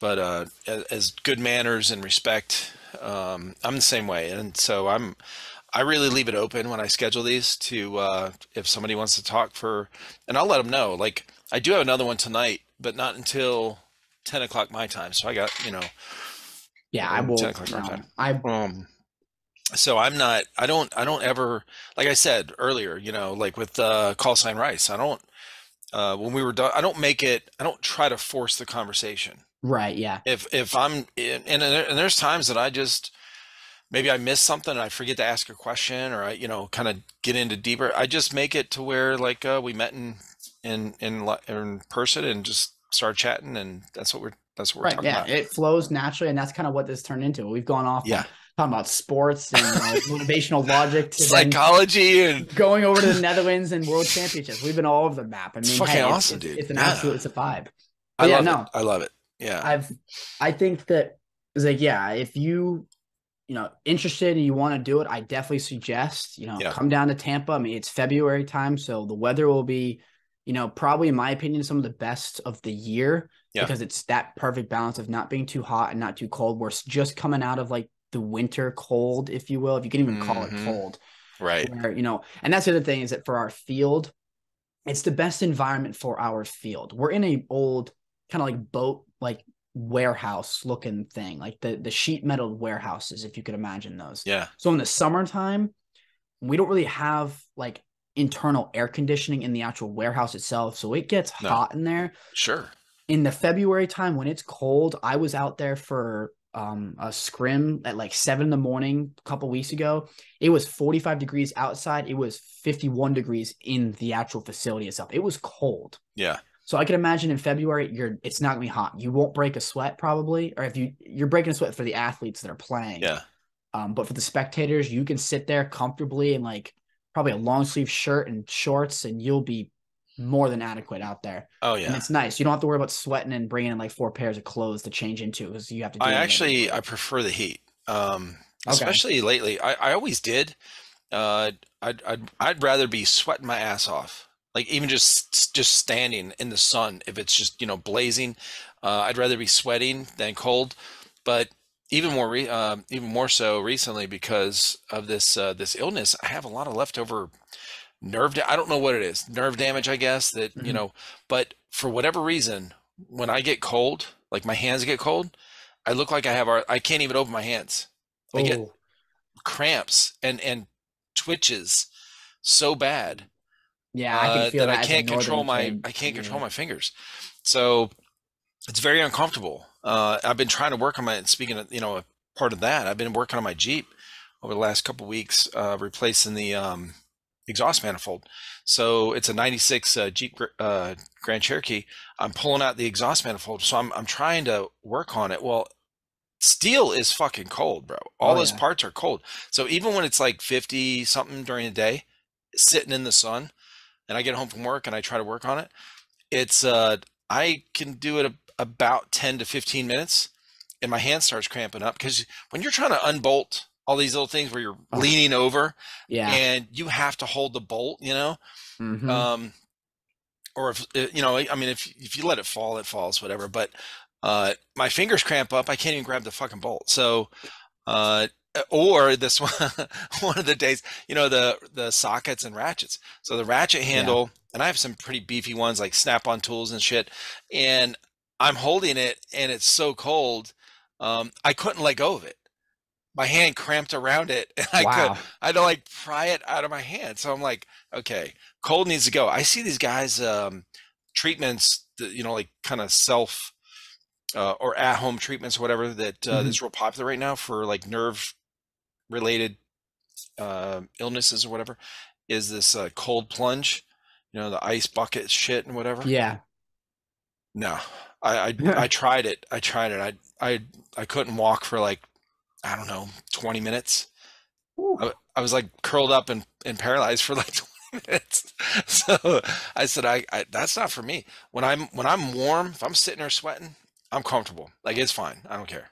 Whatever. Wow. I was Yeah, like, yeah. yeah, I'm not worried about it being like that type of cold to where your, fingers are going No, numb. I It's will enough to be where bring you could be comfortable in, you right. could even, if you wanted to, if you were worried about, you go in a pair of sweatpants and like a Yep. hoodie.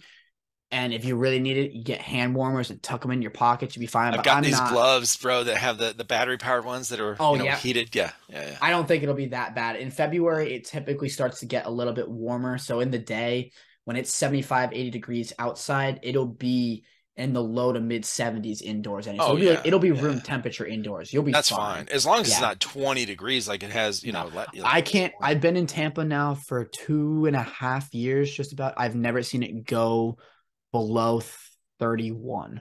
Yeah. And it was 31 for like maybe an hour at night one time. And after that, I mean, it was snowing apparently. My my girlfriend's from Tampa and she lives over on the east coast of Florida. So she Okay. texted me during Christmas like, "Oh, it's snowing in Florida on Christmas Day." Meanwhile, I'm up in Rhode Island and it's like 52 degrees on Christmas Day and sunny. I'm like, It flip we flopped. completely flipped. Yeah, I'm like, all right, that makes sense. Oh, that's so wild. I know. But Yeah. yeah, no, I'm not worried about it being I'm not worried about it being cold. It'll be very comfortable here. Now, well, going to your, that February tournament, the NSL tournament in Tampa. Mhm. Are you so your team, you Mhm. guys are prepping for playing in that tournament? Yeah. Okay. Yeah. Yeah. So the it's hard to it's That's not coming hard up to quick, explain. man. It is. And the way the season or the season structure is broken out to originally when we were planning this back in like November, December, when we were working the rebrand, NSL had come out with it. They were going to play 8 tournaments in the US for the season, basically two at each venue. So two in Sacramento, two at Indiana, two here in Tampa, and two in Rhode Island. They cut it in half because it had to do with logistics with the referee crew. And that's what makes NSL as nice as it is. They have a dedicated ref crew that travels the Bro, world. you So have to. they're going back That's and forth awesome. between the US and the Netherlands. So they can't schedule 8 tournaments here and then another like 7 or 8 that are over then in the Netherlands. It's too much Right. traveling for the guys. You just can't do it. So they cut it in half and made it 4. So each venue has one like regular season seeding tournament is what they're calling them. Mm, I equate them to your think of it like for college basketball, your conference championships, that yeah. conference tournaments. Then for the national championship, which is up in Rhode Island, is it's the top 15 teams that competed for the season are qualify for nationals, and it's based on your points. So you get 300 points for winning, 200 for second, 100 for third, 75 for fourth, 50 for or whatever, so on and so forth. You work your way down the list. Yeah. the 15 teams with the most amount of points after 4 tournaments will then get like their bids, like the NCAA tournament, for example, to go to the national championship. And then you go. The only problem that, and that's nothing against the NSL guys, but it definitely works its way out to being the guys with the deepest pockets are going to go through autumn regardless, even regardless of you being good or not, because the more tournaments you play in, the more points you're eligible to obtain. Sure. So we looked at it from a standpoint of, okay, if we win one of the tournaments, our Tampa tournament, we should be okay mathematically. We should be top 15. Mm, And then as we started realizing tacos, East Coast Energy, SCA, like some of these teams are going to play in all 4 of these events. All they have to do is finish top 5 in each of those events, and they already have more points than us just winning one event, oh wow. just mathematically. So it puts a little bit of emphasis and stress on us to, hey, we need to go Travel. play at another event. Yep. California is too expensive to pull 12 guys. Yeah. For half of us who are in school still, a couple in college, we still have a couple high schoolers actually that are on our team. You Right. can't pull high schoolers out of school for a weekend for Yep. 5-6 days to go across the country. And then you have guys who are working full-time jobs at the same time. You can't pull them out to do this. Right. So traveling becomes a problem. And then it's a money thing. Sure. And that's, and again, Adams was mentioning this in terms of the sponsorships. Teams are trying to find ways to monetize their brand, their team, to pull in money to cover travel expenses and whatnot. We did the math to go to Rhode Island. We are going to Rhode Island for March for the 3rd event. So we're playing seeding event 2 and 3, and then most likely the national championship, because we're pretty confident we'll be top 15 in the country. Yeah. If we looked at it as our own preset goal for the season when it started. What is our goal for the season? Make it to nationals, not win, make it. If we don't make nationals, we see that as a total fail on the season. And I Gotcha. have no problem saying that publicly. I mean, that everyone on our team will agree. We don't Right. make nationals, that's a fail for us. Sure. We're trying to figure out the logistics to get 12 guys up to Rhode Island. Speaking from being from Rhode Island, it's a lot cheaper to fly down to Tampa than it is to Rhode Island because of the destinations. It's more popular to come down than it is to go up. Right. So you're looking to have 12 people go up, plus tournament fees, plus travel expenses. You're easily sitting $4,000 for just one event. Easily. What is the drive up there?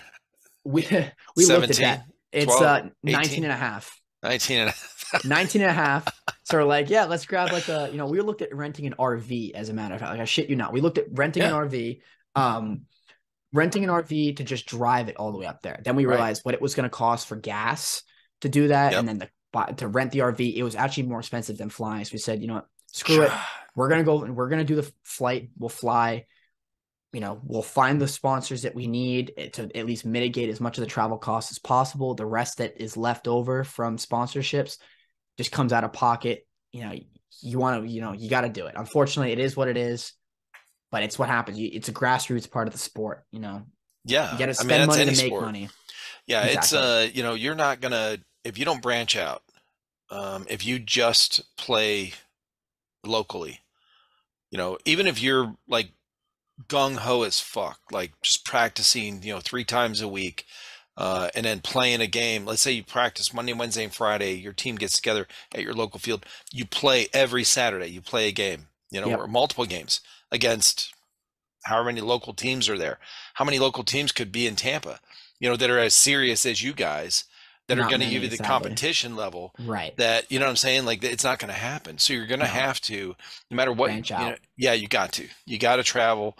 Even if it's just within your own state, you're still, once you get over, drive time, once you get over like 7 hours drive time, you're gonna have to spend the night probably, unless you easily. have, unless you take turns driving there and back. It's I mean, it's 3.5 hours for us from Tampa to the Florida Georgia line. Yeah. And that was literally a conversation that we were just having, Luke and I, and then, Mikey and Garrett, the coaching staff and whatnot, is that, no disrespect to the teams that we're playing against here, but because the culture is so new, it's very hard to have teams that are as dedicated in terms of the time put in and the commitment. So trying to find teams that are on at least level pegging, and I'm trying to word this so it doesn't come off egotistical, but from a realistic perspective, it's few and far between, which is why we're trying to branch out. And that's been not a concern, but a curiosity going into the NSL, is that down here in Florida, you know, I think most teams would agree that are in this localized region that we are one of the better teams in the state for sure. I mean, we do like that's what the belt was the kind of show for. I mean, that belt symbolizes, you clearly can do something, Yeah. but we have no frame of reference on how we stack up to Mm-mm. teams that are from the West Coast. I mean, we played West Coast teams when they came to Florida. We had teams from Puerto Rico, California, from all over the country played in our regional and kind of got us a stack up of, okay, where do we sit? We won it. Great. But now we're going up another caliber of teams that we're playing that, like these are the best of the best. Like this would be Exactly. franchised one day. You've got probably half these teams. We're expecting 40 teams to play over 4 tournaments, 40 different Woo. teams. You could Damn. probably take 10 or 15 of the 15 teams that make the nationals. You could realistically say could be like looked as a franchise league Yeah. 5, 10 years down the road, be franchised, like you would in paintball.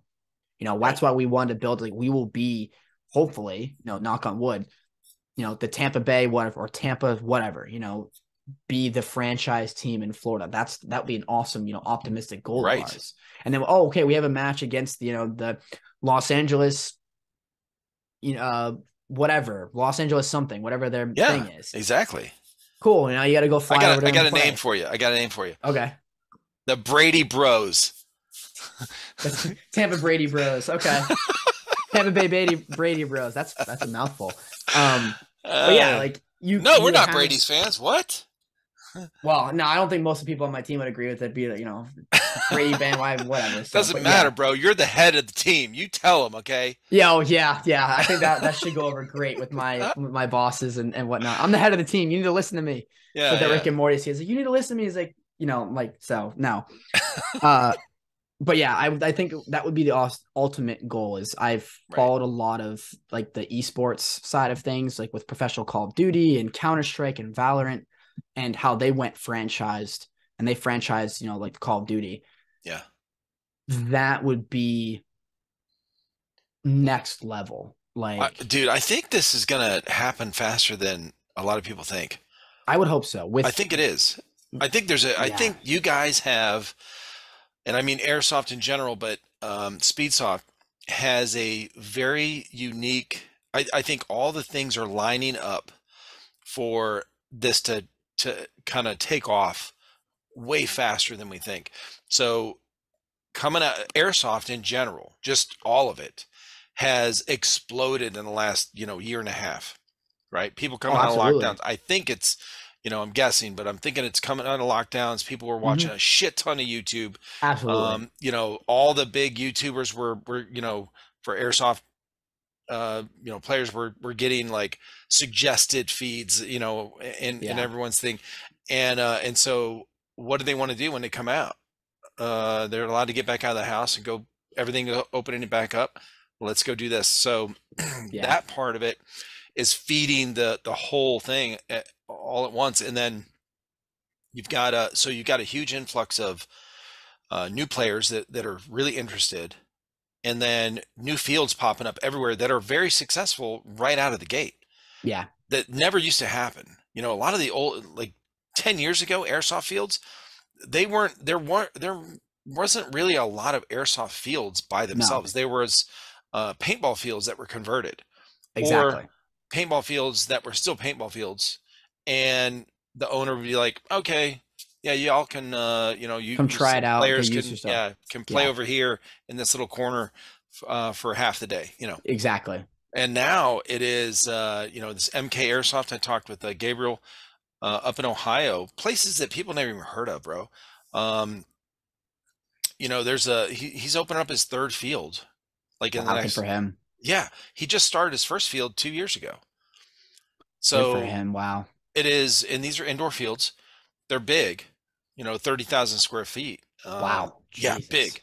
He's Yeah, got buses, giant buses in them, and fucking platforms everywhere. Really cool setups. But so all of these things are happening together. And now the NSL comes over here and is setting up, here's what we're doing. This is the standard. This is the, and when people heard that, speedsofters heard that, teams that have been playing for a while that are good, heard that, they're like, oh shit, okay, NSL, now we're serious. Like yeah. it's on the next level. So you got a really good combination of things all just working together to just propel this thing. And of course, cameras are a lot cheaper now. Yep. So, oh, we can live stream? Yeah. Yep. And it's a good connection. You know, I mean, like 3 years ago, you try to live stream somewhere, it might not work that well. You know, No, it's it real wouldn't. It was spotty. never fluid. Yeah. And then the cameras, especially action cams, didn't have the light sensor uh, good Oof, enough. yeah. You know what I mean? Like if you're Yeah. Yeah. indoors, it's grainy as fuck. You know, especially with the high frame rate that you want to run for action. You know, to Yeah. capture To that catch stuff. everything. Yeah. Yeah. The premise or the idea or goal, dream, whatever you want to call it, that I could realistically see happening is, I'll take Florida for example. Is I could see that as the leagues start to branch out. We'll use NSL for example. Is the other fields that are in Florida that are indoors, because you can really only play NSL indoors. It's a lot harder to do outdoors because you got then wind, and they got a lot of Yeah. strict regulations. But you've got like fields like one's up in Jacksonville. You've got another one that's see, I'm not very well versed with indoor fields in Florida because I only know Tampa like really well, and Right. then some of the other ones. But one down in Miami and a couple little odds and ends that are over in the state. Yeah. That could be like satellite fields for NSL that host qualifier events. Mm, And then you have teams that say that each win their qualifier, like districts, like you would in high school sports. You each win your district. right. They all then come and converge on Tampa, and Tampa then hosts like your state or regional championship. You Gotcha. have a couple teams that qualify from that then go play your national competitions at, you know, California, Rhode Island, or you host it down here in Tampa or whatever. And it kind of just builds that tier system eventually of, you Right. get smaller, because what it comes down to is exposure. And Mm-hmm. that's what you're talking about with the cameras. And Mm-hmm. that's the stuff that I'm studying in college. I'm listed as a communications major, but my Gotcha. my focus is social media management and development. So Right. learning how to market and brands, how to develop a brand via social media. And without exposure through your media, you don't exist in this day and age. No. That's why it's been such a high preface on.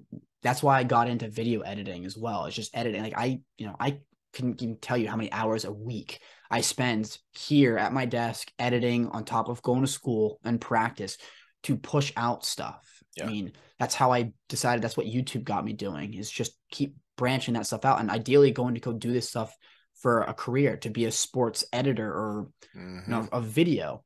Yeah. But that's what I've now realized, is that in this day and age, especially with such a niche sport or niche idea, those big sponsors, like I got some sponsors that I can give you that I won't name publicly, but I can tell you privately that you'd be like, they're coming to Airsoft potentially. Said, yeah, like working those connections of really big name sponsors that are parts of, the NFL, MLS, MLB, NHL, your big sports leagues. Then look at Airsoft and like, untapped market. It's a low risk, high reward environment. Exactly. Why not give it a shot and Yep. see if it doesn't work? Okay, so you lose out on a couple $1,000s, which to these companies is literal chump change. You Yeah. For make that real. in the time that it takes for you to send the payment over. Right. Um, Give it a shot. It doesn't work out. Oh well, you learn. If it does work, you start making money hand over fist, and Yep. this thing, explodes and just Right. goes viral. And that's the goal, and that's where that exposure comes. That was the driving force for the documentary, really.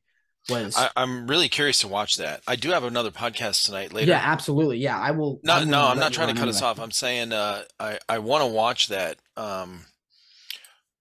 on there. You said it's on the NSL. No, it's on the CIA. I mean the I CIA. can My send you bad. the link if you want it. That's Yeah, no big send me deal. the I can link. send you the Yeah. link. Absolutely. Yeah, I just get popcorn, candy ready, because it's 72 minutes long. It's a full on, documentary that follows your a full I like see it right six, here. 7 months. Yeah. Five It's still on standing. Yep. I'm gonna watch that later, dude. Like for real. It's I'm gonna watch that it later tonight after my other podcast. yeah, I'm really interested. it was very good. I enjoyed the I enjoyed building it. Yeah, It's kind of really what pushed that level of, if I were asked, well, what's your best piece of work you've ever done? It would definitely be that. gotcha. I pride myself very highly in the work that I try and put out. I do try and put a lot of effort into those types of things. Sure. And it was definitely a different spin for me. I as documentary or formal interview sit downs was cool. I never really tapped into it until I just got this idea watching. I was watching a documentary that was called Undefeated. It's on Netflix now, and it's a true story about a Memphis, Tennessee high school football team that was literally winless the season before, Yeah. and they go on to go undefeated and go. Basically, it's the real version of Saturday Night or Friday Night Lights, excuse me. Friday Night Lights. And I think I saw that. Yeah, I can't remember. it was a That sounds student really made. familiar. It was student made, whatever. It wasn't picked up any film festivals, and then it Right. eventually got picked up, and it just went viral. And that was Hmm. kind of the driving force of it. And another one was all the big esports organizations. They're doing basically like a TV series of their stuff going on when they're playing, in various tournaments all over the country and the Yeah. world. Like, let's bring that to Airsoft because that's your Yeah. exposure. You need to build not just what the sport is doing, but you need to build personability. Because at Right. the end of the day, it's just like, okay, you play sports, but if you have the audience has no connection driven to Uh-uh. that specific individual or those individuals, no one's going to be, it solves the whole, so what? Why do I care? Then Right. it's your character development. Why do I was like, oh, because I like him. Yep. Demo is a prime example of that. Of, Hmm. why does SYG as famous as they are, regardless of being, SpeedQB's marketing tool and name recognition, Demo helped bring that in with his 100,000 plus subscribers. Everyone knows SYG because of that now. Yeah. That's the exposure. That's the idea that we're really trying to harp on is market the individual, the player, as well as the team, because that in the long run is what's going to pay out, Right. both monetarily and like intrinsically. You're going to feel it as like, Yeah. oh, wow, I did that. We did that. Exactly. Well, see, that's what Yeah. I like seeing.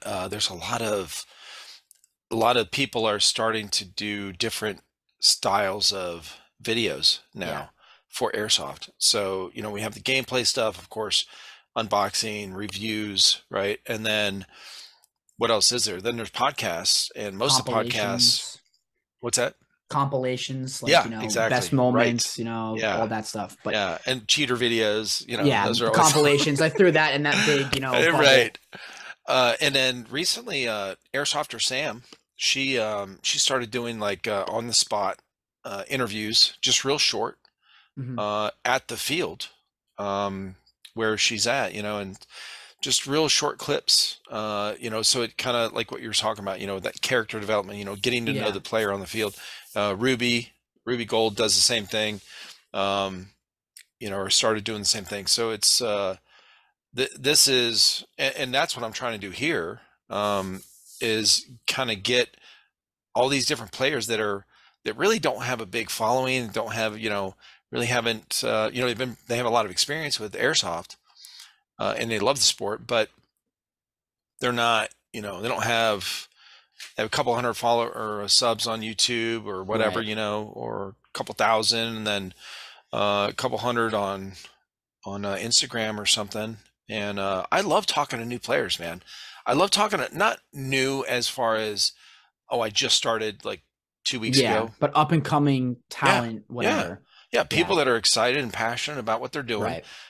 and they don't, it's like it blows my mind how when you find somebody that has a really long history in what they're doing, longer Yeah. than what you expect, because I find everybody online, so I don't know anything about them.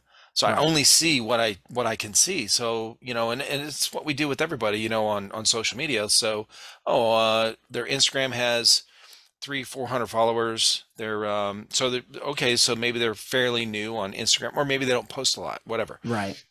Um, YouTube might be a little kind of small, or, I mean, I consider mine small, to be honest.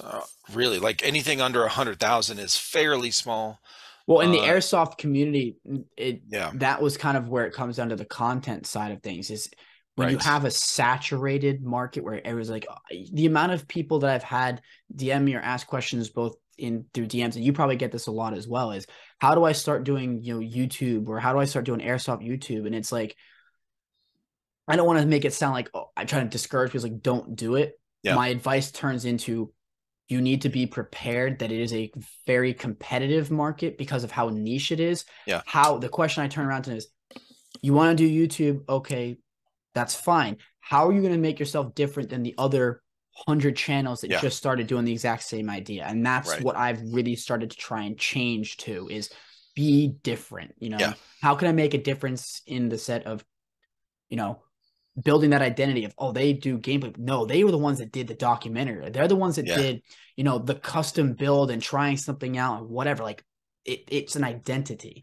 What makes you different? You have to find that niche. And once you hit it, it goes viral. It does. That's where you're viral, but you didn't consistently be able to market that idea. Exactly. Well, that's the other thing too I found is with airsoft is one of the things that, well, especially with podcasts, because that's what I've studied in the Yeah. last few months for sure is like, look, how can I get better? What can I, and there's not a lot to go on, to be honest. The airsoft podcast, there's just a couple, maybe one off the top of my head, Gorilla Airsoft Radio, Mm-hmm. been around for long time.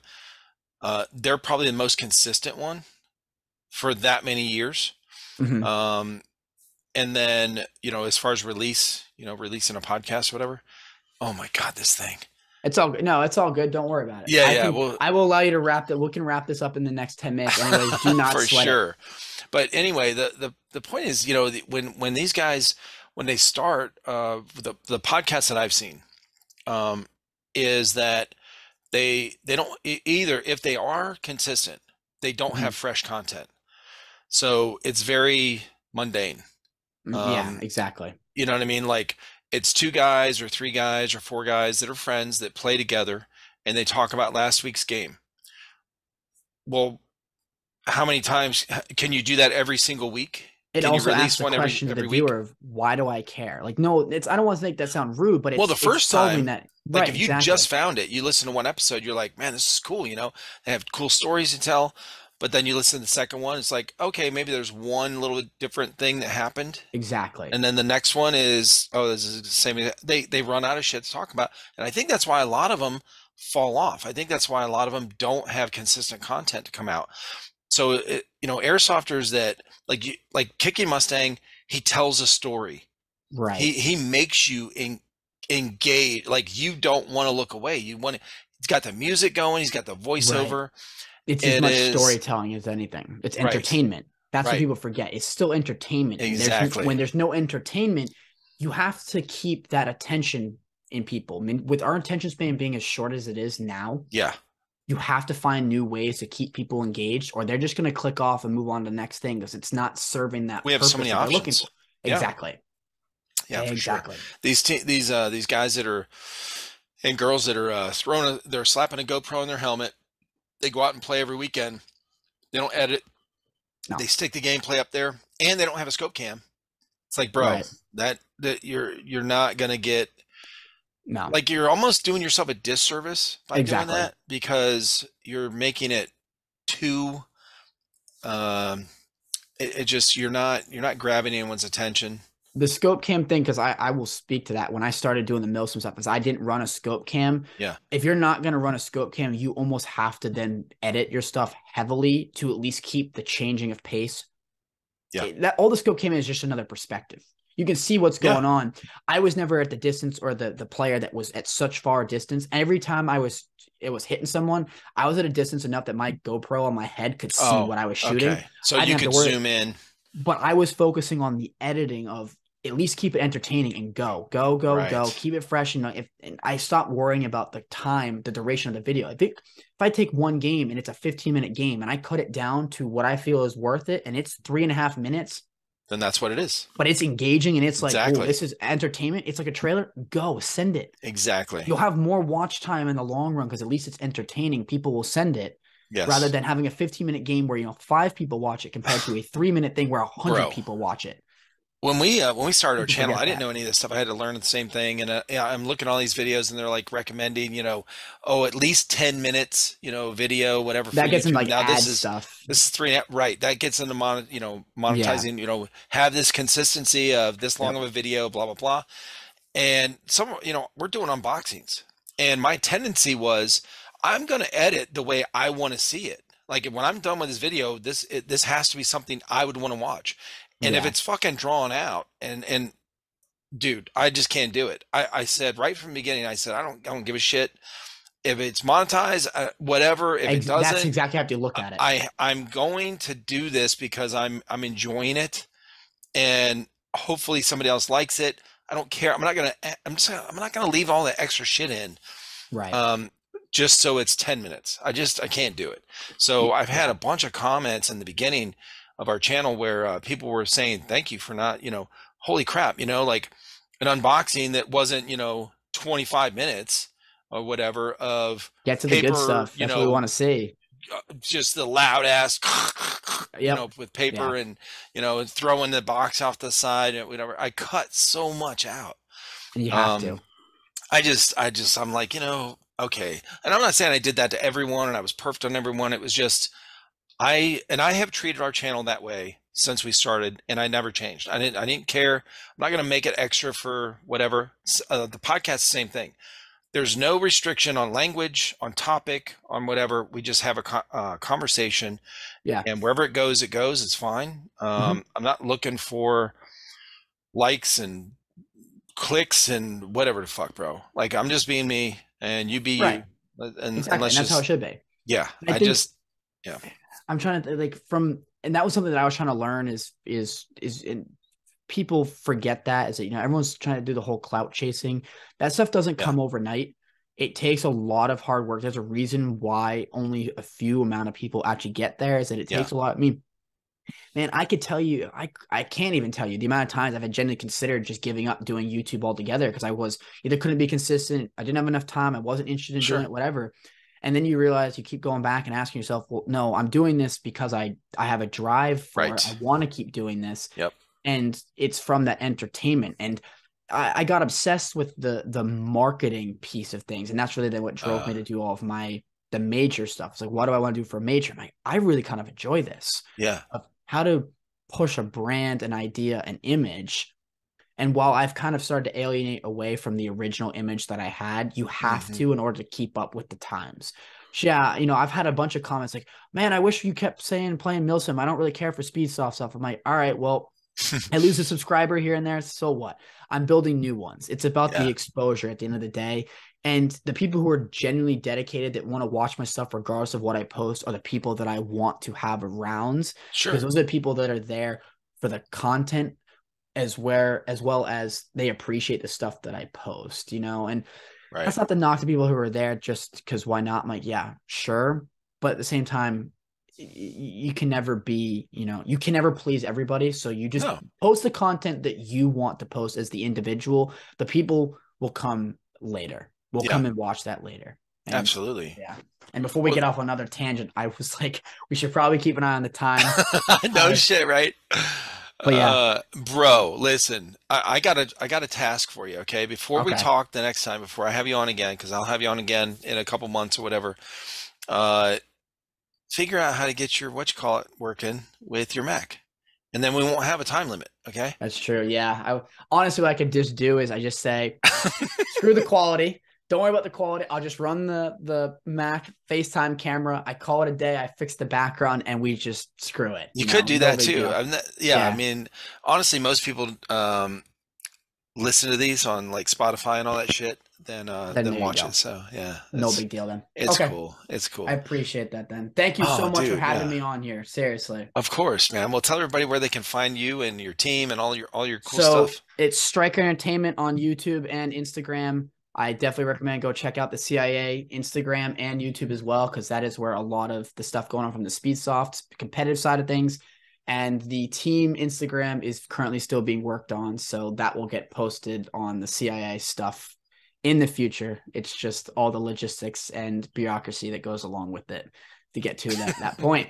But I hope to see you down in Tampa. If you have any questions, I'm always here. Hit me up, whatever you need. I'm here to answer any of those questions that you want. And I would love to keep in touch because I have no doubt that there will be questions for watching NSL and Oh yeah. the documentary. Any questions you got, fire away. I will, I no might be problem sending you explaining. some tomorrow because I'll be watching some of that stuff tomorrow. Absolutely. Get that popcorn ready. I'm telling you. I enjoyed. It was a Awesome, lot of man. fun. Well, All thank you so right. much, man. I appreciate you, Thank you. Anthony. Thank you. All right, I'll brother. talk Have a to you good night. later. Yeah, you too, man.